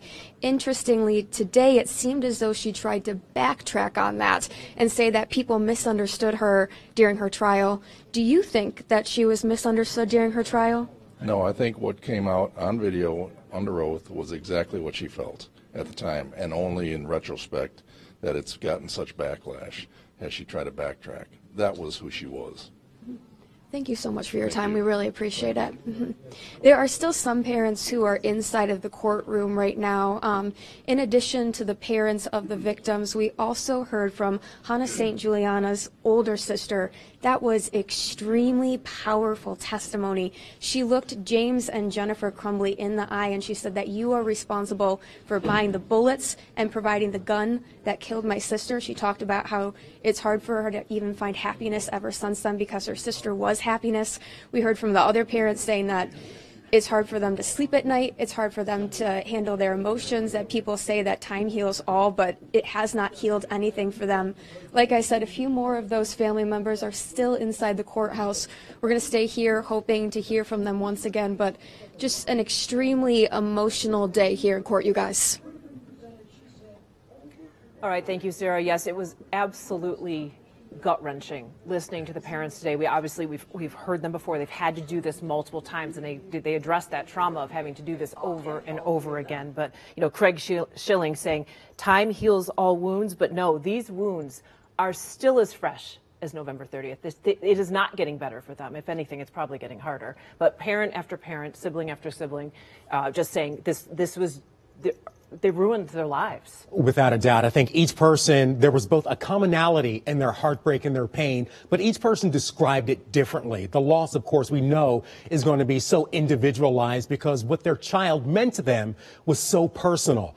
But they laid it all out there in court. It was raw and it was emotional. Let's bring back Todd Flood into our conversation. And Todd, we heard these parents and we heard these siblings of those lost in the shooting describe their loss. What is the role of these impact statements, and do they really make a difference? Because we know the judge heard the statements and then issued her ruling. Did they have any role in changing what happened in that courtroom today? Well, I can tell you, if you didn't have a tear in your eye, or if you weren't crying over this, I don't know what would make you cry. The impact that these statements had, these victims had on the judge, I think basically solidified in her mind where she was going with this sentence. I've had cases where a victim would ask for mercy on the defendant, and that may have had an impact. But in this particular case, I think it just solidified exactly where the court was going. Think of the massive amount of heartache and the visceral wounds that these families will have to live with for the rest of their lives, and Oxford in and of itself. So candidly, this is, I think, a day that a sentencing over the guideline sentence is so appropriate based on what this has done to these families. And forget about deterrence, forget about all the other things that may come into the equation when you think about sentencing. This is one where the damage clearly to the individual families and to the impact of Oxford is one which you've changed the trajectory of everyone. You've changed the trajectory of hundreds of lives, and things we'll never see from these beautiful kids that are now with us. Now, we heard the families make their statement. We also heard James and Jennifer Crumbley speak to the court as well. Jennifer said they were good parents. She did say that this changed her. She apologized. Did that make any difference here? Is there anything she could have said or that James could have said to make a difference here? It's the ability or the impact of being and telling your story as a defendant or as the attorney as an advocate for the defendant to tell that story of this person, where they come from, how they were raised, their education level, those types of things. I doubt very seriously, based on all of the actions that they showed and all of the mountain of evidence that was presented, that anything would have changed the outcome in this sentence. But we don't know what we don't know. I think candidly their statements, James Crumbley, I think was more powerful than Jennifer, but the fact of the matter is that you have to step up to the plate and you have to take your time. And I think he put that out there to the extent that he could, but there was nothing really that was going to change the judge's mind. All right. Todd Flood, thank you so much for your time and your insight. It has been invaluable as we have moved throughout this case since that terrible day back in November of 2021. Once again, James and Jennifer Crumbley sentenced to 10 to 15 years in prison for the involuntary manslaughter convictions, the murder of the 4 children inside Oxford High School. We must remember their names: Tate Meir, Hannah St. Juliana, Madison Baldwin, and Justin Schilling. We'll have more online at WXYZ.com. All right, and on later editions of 7 Action News. Thank you so much for joining us. We'll have more coverage throughout the day. This has been a breaking news alert. We now return you to our regularly scheduled program, already in progress.